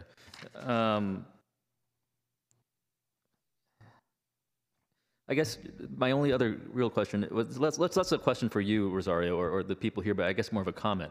And the city manager's not here, but I'll just make it anyway. I think that I'm grateful that we're doing the multilingual thing, especially in Vietnamese and Spanish. My screen's a bit frozen, but I was looking over Councilmember Jimenez's shoulder, and I saw the screenshot of the chat box in Spanish and Vietnamese, and I was reading the Vietnamese, and you can understand it. I was surprised at how you could comprehend it. There was a bit of unnatural kind of, this is like a robot or something, but still, it made sense in terms of conveying and back and forth. I think it works. So I was quite surprised and quite pleased by that. But I guess my personal instinct, and I imagine the instinct of a lot of people, is when you call a 1-800 number or something, eyes always hit zero to go through everything to try to get to an operator, try to get to a real person. And I know we're trying to kind of, save people's time and do everything by AI and all that. But to the extent that we turn people on to services being available, offered in other languages, that's fine for triaging, but we need to be strong within our own city staff with language capability for translation, and that means not hiring Vietnamese speakers who happen to be in housing or Spanish speakers who happen to be in DOT who can step up when you need, but to have actual dedicated people who are proficient in technical terms, ready to do it, and not just come through in a pinch, but are ready to do it citywide for us because that's their main focus.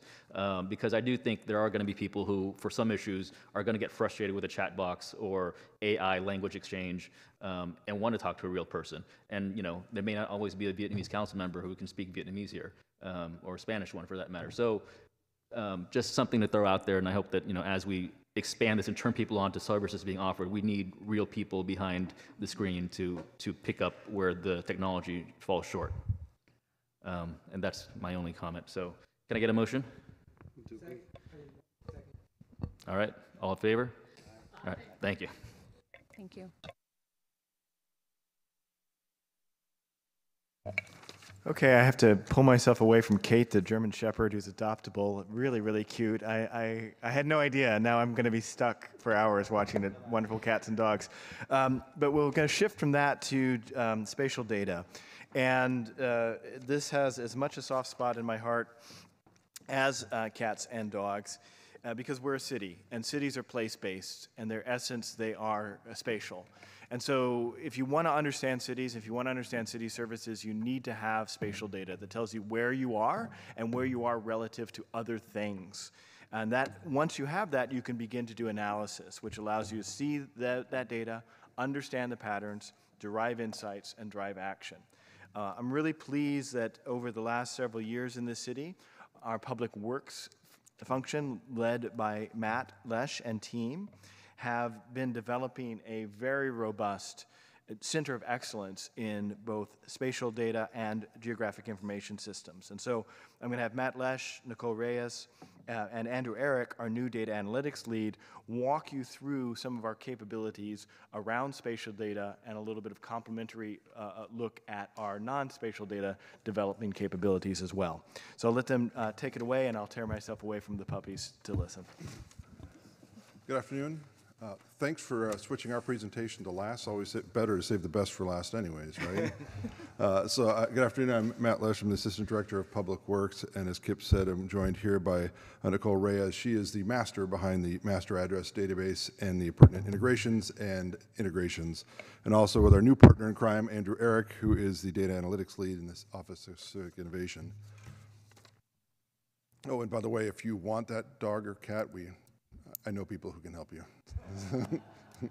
Public Works function, remember? Okay, so here we're focusing on one of the areas that is one of our enterprise initiatives. And so what we're going to talk about through here is we're going to draw the line and then make some connections between spatial data and GIS technologies.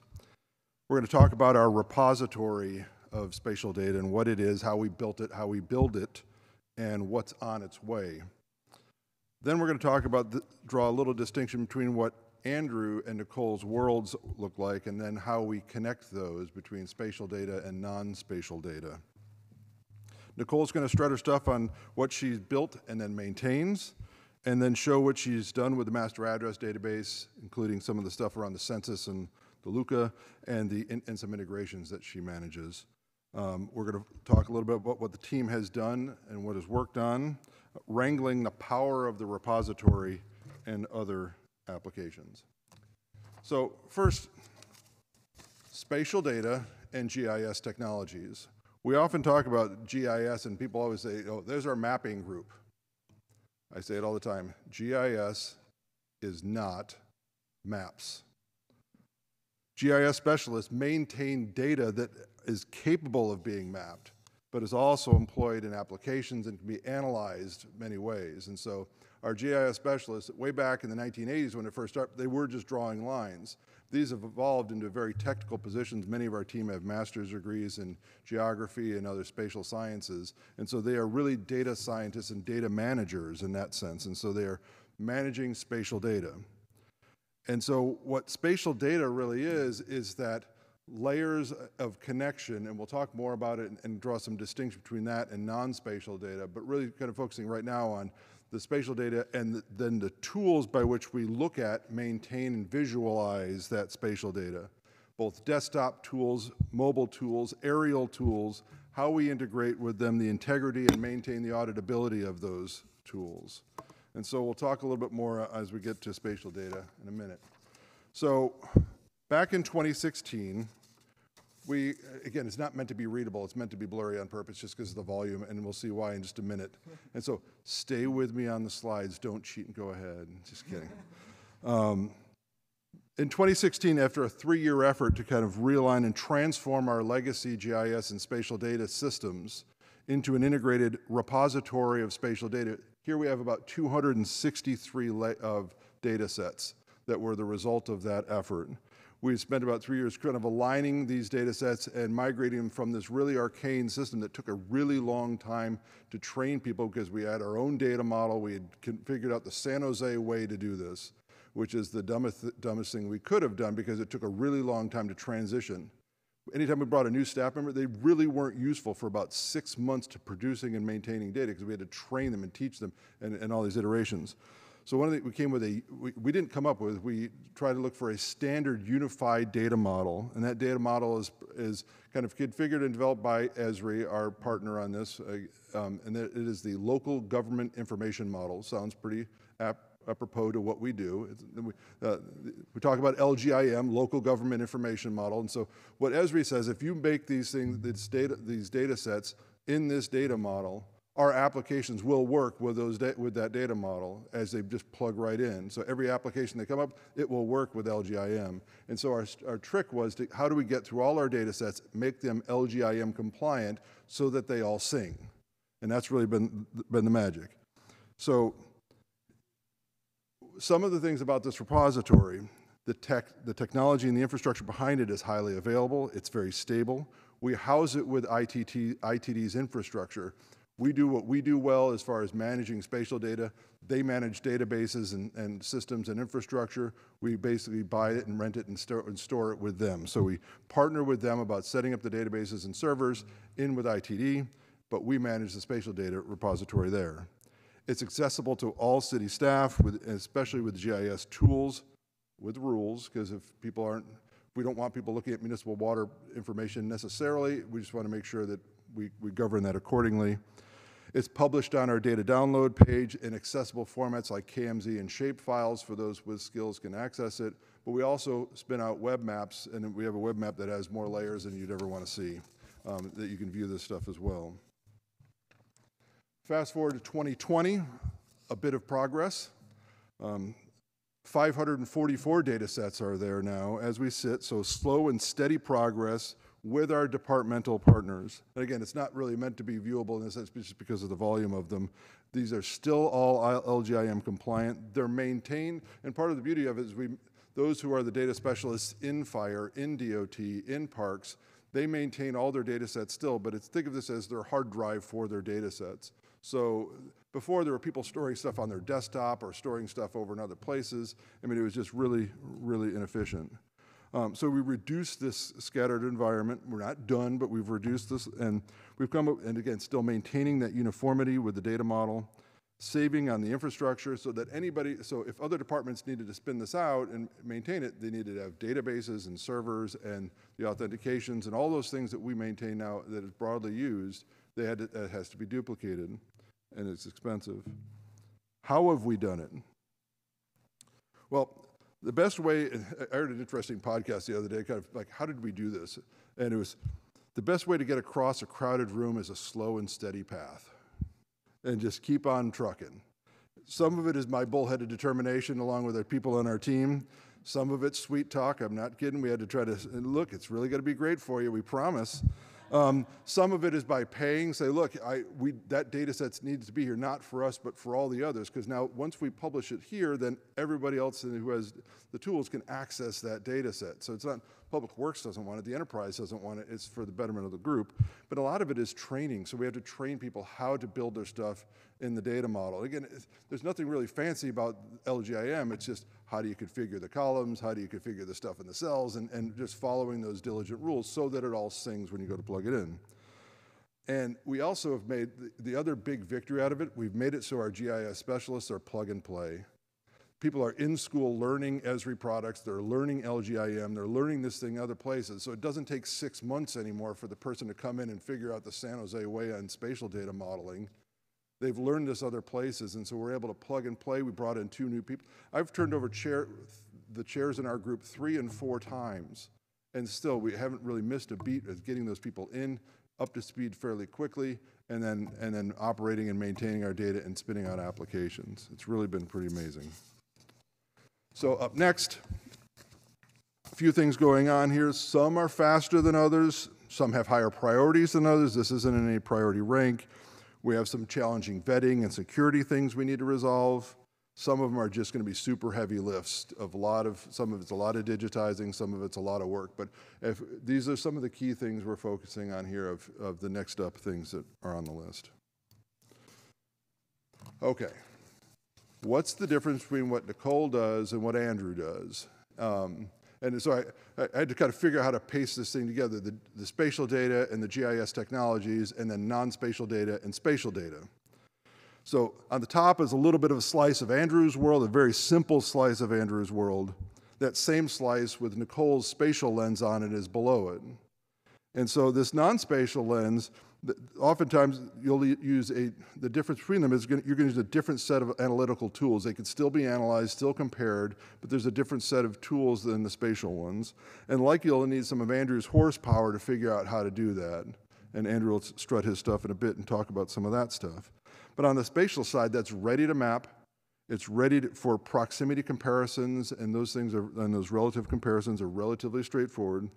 That fancy code there that nobody knows what it means and translates, the machines do, and they translate that so that the tech halves, those with those Esri or those ArcGIS or AutoCAD and GeoCortex tools can consume that, have it mapped, but it also gives that bit of difference of GIS, the spatial data has not just an X and a Y like we think of, but it also has, is it a point, is it a polygon, is it a line? So it has attributes to it that are much different than just the flat table, as they sometimes call them. But sometimes we need to have these things play together. And as you've heard from some of the applications that have been presented already, we have to sometimes go from the flat data tables, the non-spatial data, into the spatial world. We need to be able to map those and present those. So sometimes we'll get things from Andrew's bit of fun and take them into the GIS with GIS tech. So one of it is geocoding. So there's 3 different techniques that you'll often see in here. Geocoding is just an algorithmic tool that our spatial team has developed. They've honed it over time.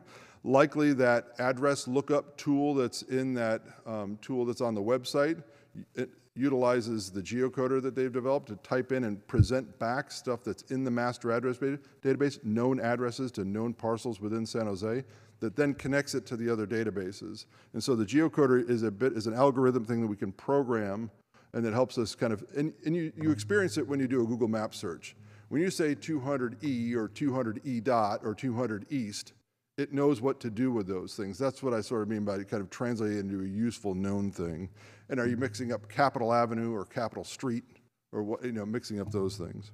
The second one is a relative comparison. So sometimes we'll get those things for a call for service. So we'll get this list of things. There's a mattress 150 feet to the side of this thing, this address here. And so we need to do a relative. So how do you map that so you send the right, which support staff district is that in? And so we get the ability to take that address, put it on a place on the earth, and get somebody and find out what resources there. And the other bit is we'll get lat longs. Sometimes mobile devices will just spit out a longitude and latitude and send it over, and then we'll pull it out from a table and be able to map those as well. So we take these things so we can operate between the flat non-spatial data and then interact with the spatial data. So I'm going to pivot to Nicole here. Nicole's going to talk about what she does with just one bit of one of those 544 data sets in the master address database. Good afternoon, Honorable Mayor, Mr. Chair, committee members, and members of the public. My name is Nicole Reyes, Information Systems Analyst with the Department of Public Works. One of our accomplishments that we gained for the city was creation of the address portal. This entire project was the culmination of the master address database, which we worked on for over 2 years. The address portal is an internal web application for addressing staff to assign addresses. It is also used as a lookup tool for city staff, including public safety dispatchers. By using this application, an address gets created in two repositories, GIS and in Amanda. As you can see from the diagram, the GIS team enters the necessary base map data, such as parcels and street center lines, which is needed for the addressing staff to input address points. Within the screenshot, aerial imagery is shown along with address points on each residence. By selecting on specific tools from the toolbar above, an address attribute window appears, which is where staff can enter values in the required fields. To the right, there are additional layers that staff can toggle on and off to assist with determining what is the best location to situate an address. Once the address is saved, the record simultaneously gets created in GIS and in Amanda as a property record. This information can then be accessed by city staff and the public. The address portal was a collaborative effort between Public Works and PBCE, which has progressed to the project into becoming a spatial data integration program. From the completion of the newly enriched master address database, we focus on integrating this dataset with various applications throughout the city. Keep in mind that address points are just one dataset out of the 544 that Matt mentioned earlier. Depending on the business needs of an application, we have integrated various datasets other than address points. We successfully integrated with multi-departmental applications such as Amanda and GeoCortex for permitting use. Last spring, we worked with Animal Care Services and implemented our address data into their shelter case management application, Chameleon, so staff can save time during data input by having address fields become auto-populated. Public safety has always integrated with our data, but was able to enrich their address information with the use of the MAD. The county also uses our address data for internal GIS needs and for their 911 dispatch system. Going forward, we are continuing to work on more integrations in the future. Not in particular order, but we plan to work with the following. The city website, and just as Michelle mentioned earlier, offers a lookup tool for residential services including waste pickup, street sweeping, and water service provider.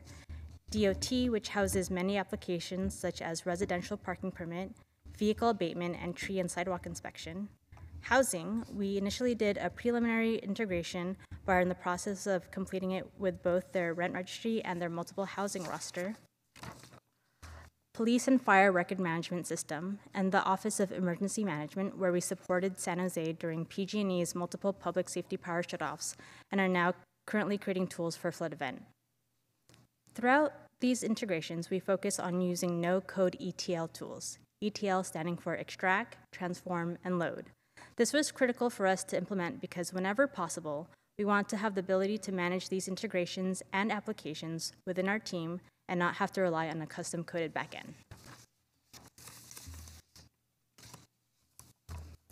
As we all know, the Census 2020 will occur in less than 2 months. Prior to this, our team took part in the Local Update of Census Addresses Operation, or LUCA. This was the first time that San Jose took part in this program, which provides an opportunity to review the Census Bureau's residential address list and also have the ability to provide necessary updates to that list. Our goal was to have an accurate housing unit count. From the table shown, the 2010 count for housing units was 314,000, and with the provided master address file, it went up to 335,000, a difference of 21,000. After months of evaluating datasets and creating different iterations of our workflows, by July 2018, we had a final output of 342,000 housing units. By fall 2019, we were able to supplement that amount with an additional 6,500, resulting the final count to be 348,000 housing units. Now, per California Census Office, every Californian missed in the 2020 census causes the state to lose about $20,000 in federal funding over the decade.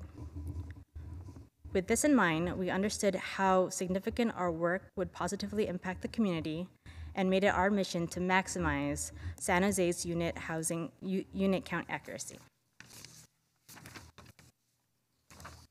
Now, achieving those numbers was not an easy feat. Again, since this was San Jose's first time participating in the LUCA, we needed to figure out what would be the workflow to determine the most accurate housing unit count. Initially, we reviewed about a dozen address datasets to ensure our master address database had the most complete housing units so that it could be used to compare against the census master address file. Once the MAD was updated, we had to apply multiple methods to determine what addresses should be added or deleted to the list. The most difficult method to establish was how to identify which address points should be considered residential. We initially referred to the residential polygons within our zoning layer, but soon found out that the results did not represent the Census Bureau's definition of a housing unit. When we then decided to use Santa Clara County's parcel data along with their land use code for each parcel. We overlaid our address points and filtered out anything that was not residential. From this, we assigned specific codes to addresses that need to be added, deleted, or were outside of our jurisdiction. This was done in a protected environment and completed by our entire team. Staff had to work after normal business hours, including weekends, in order to meet the deadline. This is just one example that focuses specifically on the use of addressing data.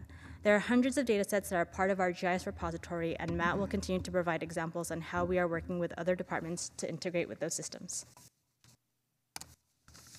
Thanks, Nicole. Notice she didn't produce one map out of that whole effort. It was all data. I wasn't tricking. So the next bit is talking about how we take that repository of data, integrate it with other systems to produce greater value. We have two examples we're going to share. One is the housing opportunity site. In the last budget cycle, we were funded with a bit of money for a 2-year pilot to develop a housing opportunity site. And what we're doing is we're partnering with a company called Ptolemy out of Boston. We have one of our GIS specialists, not Nicole, but other, 2 applied math majors as interns from San Jose State, just to make it interesting. And what we're doing, so you're getting a super alpha sneak peek here. Super alpha. Okay, mapping residential parcels, presenting a property profile, pulling in from dozens and dozens of data sets, both ours and the counties, so we can get so again, there's nothing magic about 2302 Mirth Street. It's just an example of potentially a place that could be ripe for additional development. What we're doing is we're taking a snapshot of all this data, applying some kind of strength or coefficient that the housing people would say is important to indicate this property or parcel is ripe for development, and have it pop out of the map and provide insights. And so, again, super sneak peek, super alpha will be presented out, largely will be ready for prime time to show more in the fall. The next bit is on the integrations for insights in the EOC. So in summer 2019, we'd been given the foresight that there's going to be some power safety, public safety power shutoffs, and there'd been a lot of coordination with Ray and his team about what does this mean. Lots of spreadsheets getting shared left and right, and so I set out some high-level principles and objectives to get our staff ready to deal with this on the GIS side, in the spatial data, and in the mapping side. So how do we take these dozens of spreadsheets that people are passing around? I like this generator, I want that generator, I like that building, and there were literally spreadsheets going back and forth. So the principles were, it needed to be a web map. So just need a browser to view, Internet Explorer or otherwise. We could control access by just changing a URL if we needed to. That's one reason why we wanted to do it. And so easy to control access, and the screen could be responsive largely if you build it in a browser the way we were going to build it. I wanted no-tech tools. Kip is really, really smart, but he doesn't want to sit through a 3-day training to figure out how to use the GIS tools to make his assessment. So make it so super simple, so you didn't need to develop stuff. We need to be flexible and nimble. Quite often we outsmart ourselves thinking we know what we're going to need. And so we needed to move as we go and get forward with that. And then part where we got really close to it, we need to figure out what our stakeholders are to get some engagement from them. How do you employ that resident army to get information? We don't want Twitter, we don't want Facebook, we don't want to have a special app that someone has to download and figure out, create an account to know how to do. How do we do that? And so in about 2 hours, that thing on the right was produced in the middle of PSPS1 to edit. It was very easy to edit and push out. It's just a URL. People can download it, and they don't need to download. Sorry, just load that URL. The EPIOs were sending it out through Twitter, and people could provide us information. We're using that information to define our polygons. The only negative, the initial push, it was only in English. We've since pivoted, so now we can with one touch of a button, it translates into English. The next version will pivot and translate into Vietnamese as well. The money shot. This is the first public view, and I don't know if you've even seen it, of our internal map that we were using. People were asking, are we nervous about what's shown here? Required secure network access to view and use. The whole team was ready to equip. Because again, this was built with base Esri tools, no customization, just configuring the base tools. This was largely led by one of our staff members, one of Nicole's cohorts, Joel Clark, but it was meant so that all the team can edit and maintain it because Joel's not strapped to his desk 24 hours a day, as much as we would like to. So we made this a polygon game. And so what I mean is, those green polygons, again, this is just a sample snapshot. Those polygons, we have piles of data sets that I'll show you in the background that are viewable here. How do we use those polygons to suss out what's within that? So our goal was to draw these polygons as nimbly and as fast as we could, so that on the right, it projects that there's 264 or 26 facilities that are touched and so forth. And so if we can refine and move those polygons, it would get us to what facilities or people or intersections were impacted. But you click on that down arrow and out pops a list of the actual sites. You could put that out into Excel spreadsheets, do whatever you want to it, and have fun with it. These are just a couple of the data sets. These are all the data sets actually that are embedded in here. Many of these started as a spreadsheet that we had to then geocode. So that's back a couple of pages ago. We had to geocode a lot of those things and we bring them in as a data set here. Some are from our repository, but some are from other data sets. If you see those two little railroad track signs on the left side there, about halfway through, maybe beginning of PS1, it got nervous, like, wait a minute, if the power is out there, the train tracks, the switching and the controls will be out in that area. We might have stranded trains. So we had to go figure out how to indicate which street had railroad crossings that are within there. So again, as a possibility to iterate. So some of these things came from other areas. And then finally, to talk about what systems we integrated. So some of these systems are public works responsibilities like fuel and generators. Some of them are DOTs like lights and signals. Some of these are third-party application we integrate with, like our vehicle telematics, but also the transmission lines from PG&E.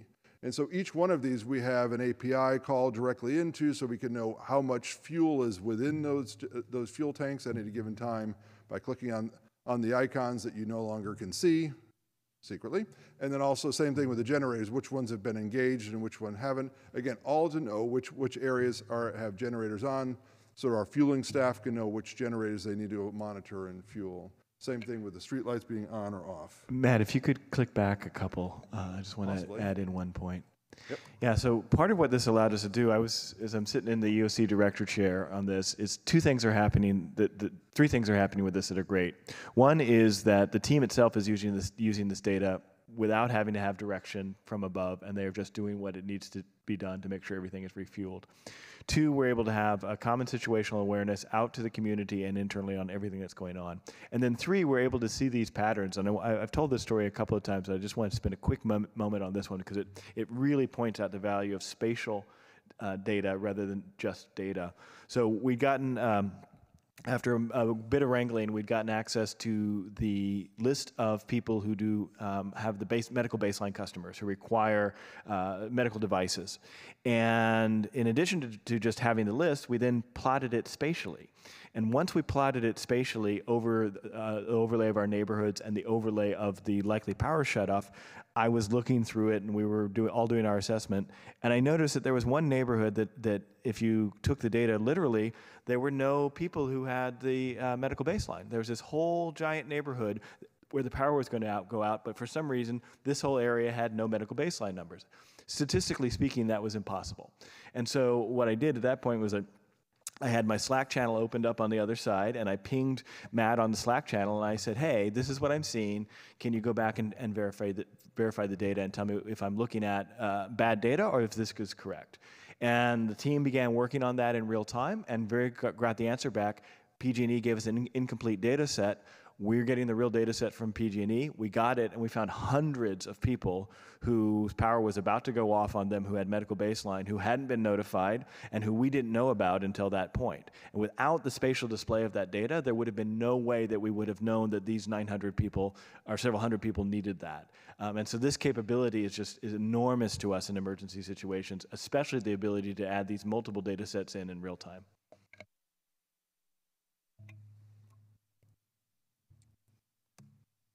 So that's what has been done. This is a little forward-looking. Then Andrew is going to tell us some forward-looking things on his. So we're in contract negotiations with Esri for an enterprise agreement, which will unleash even more licenses and tools. Because one of the things, once the power of the repository is there, we need to democratize the access to that data by providing native tools that are more useful to the planners and engineers and housing staff so that they could do some work that they don't require specialists to do. There's ready tools that are part of that agreement that we'll be able to hand out and get trained up so people can use those tools in their work. So we're not going into too much detail here, but I think even like the GIS data portal, we see that as really key for the engagement around the redistricting that results out of the census next year.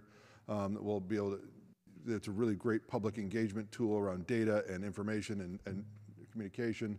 Lots more stuff here, just lots of things that'll be new tools that'll be available for staff once that contract gets signed. I'm going to hand it over to Andrew, and he's going to give you a glimpse of what's going on the non-spatial data side. Thanks, Matt. Good afternoon, Honorable Mayor, Mr. Chair, committee members, and members of the public. My name is Andrew Eric, Data Analytics Lead in the City Manager's Office of Civic Innovation and Digital Strategy.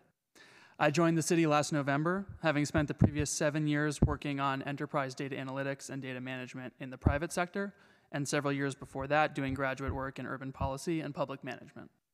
I'll keep my additions this afternoon very brief in anticipation of speaking to you on future occasions.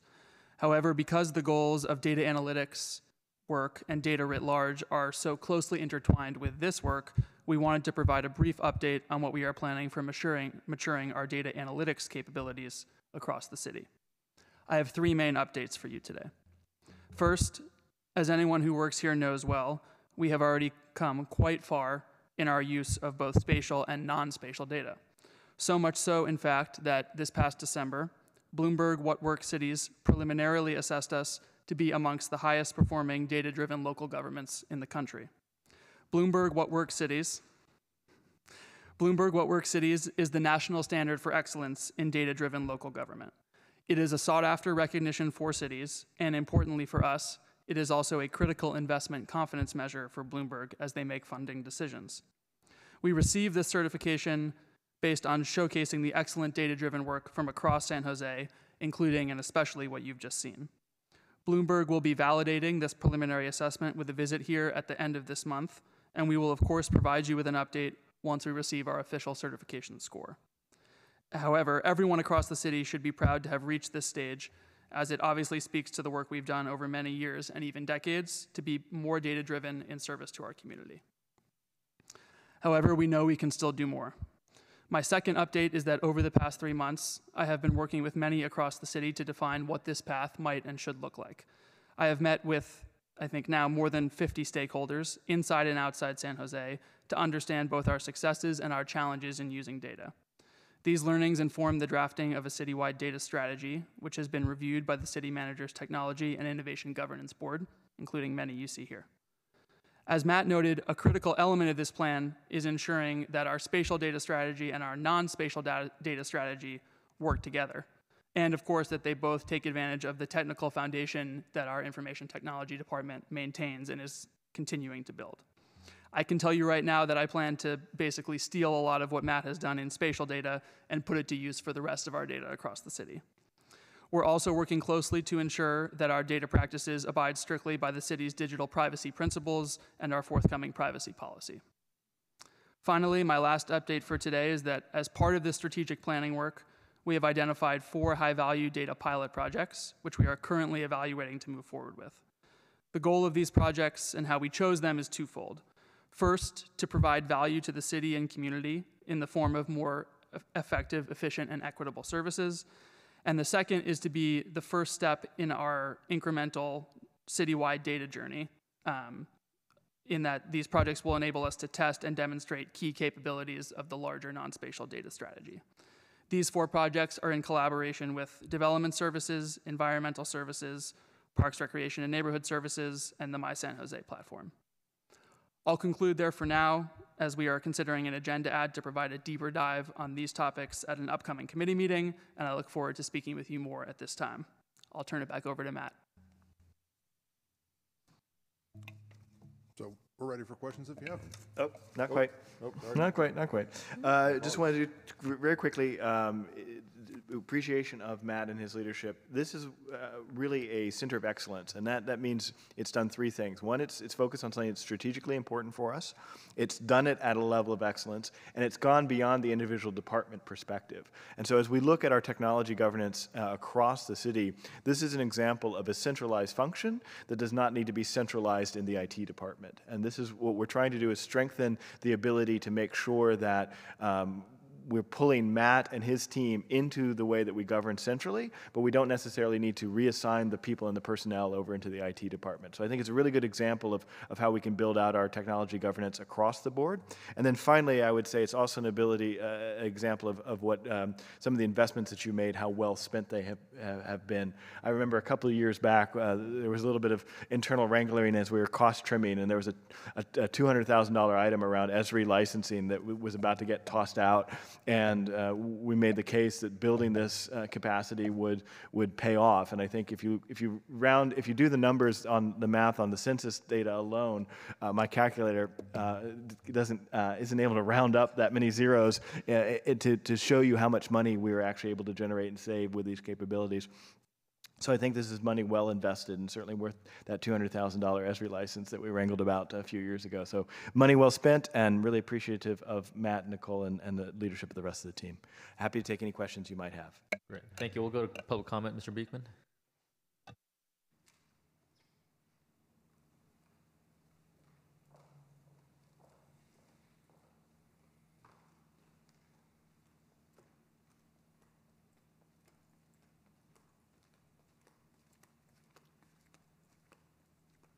Hi. Hopefully, with this issue, you can be patient as I try to take a broad approach about this subject. You know my feelings about openness and accountability, and this doesn't necessarily quite apply to this subject.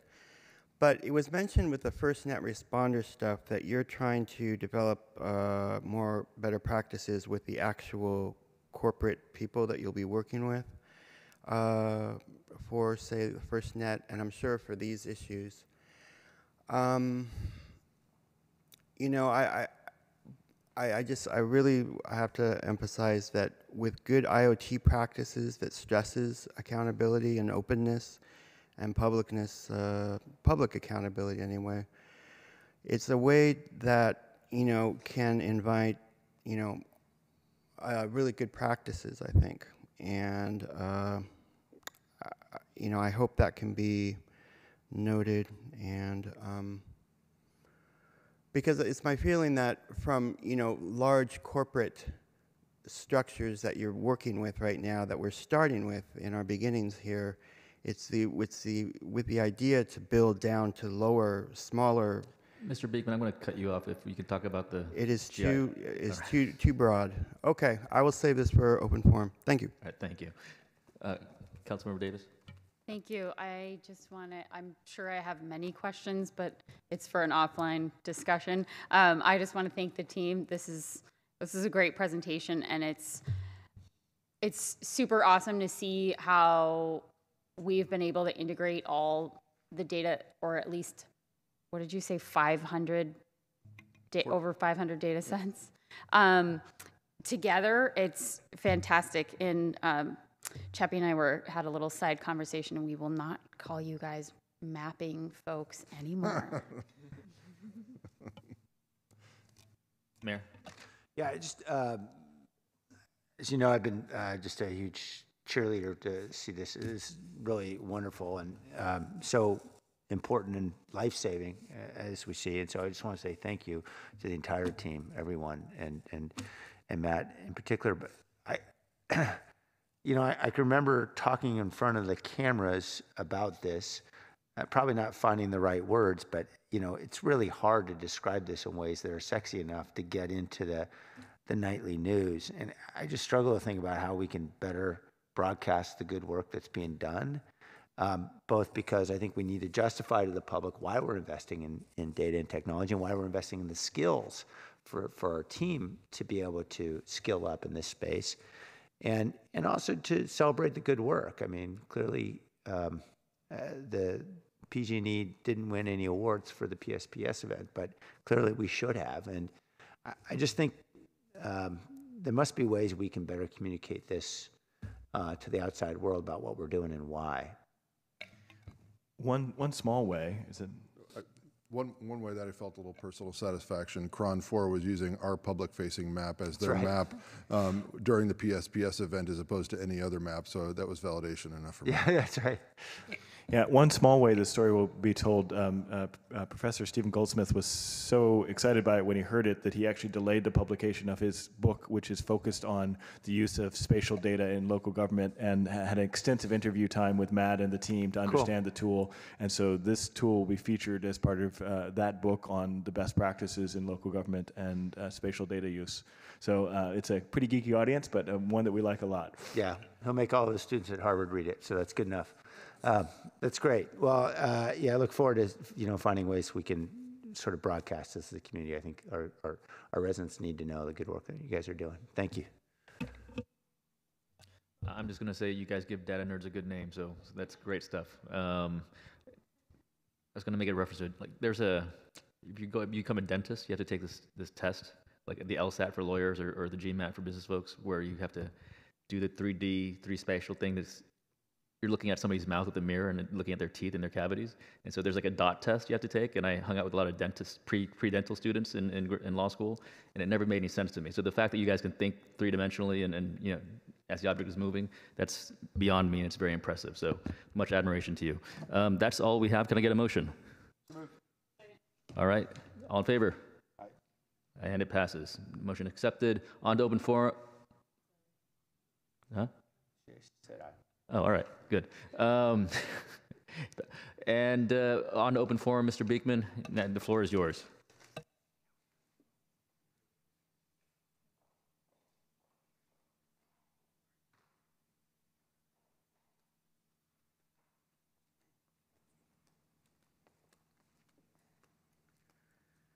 Hi, thank you. I feel the ideas of open public policy and responsible, accountable, minimal use practices can work hand in hand and as equals with neighborhood safety, stability, and green sustainability, and in the goals and questions of technology, surveillance, and data collection that can have an important auxiliary role in the ideals of Vision Zero.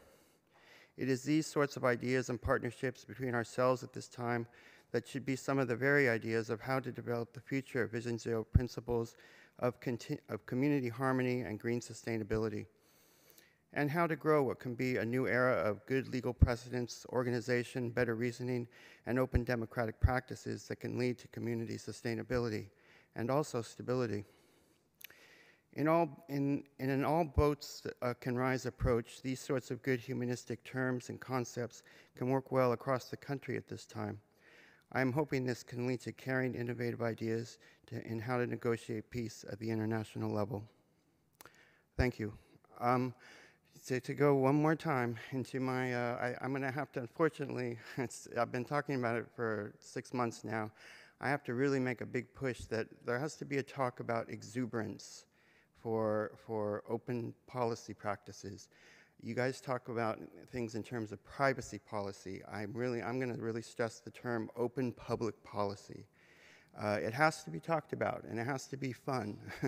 It's a fun subject, and it's growing. ALPR use, the civil rights and civil protections and data collection, the number of days is really shrinking. That's from good practices. People are having fun with it. And I just hope, to state Dolan Beckel on his awards resume, that why can't open public policy and accountability be a part of that list? Why is that so difficult here in San Jose? Hope we can work on it. Thank you. Great, thank you. The meeting is adjourned.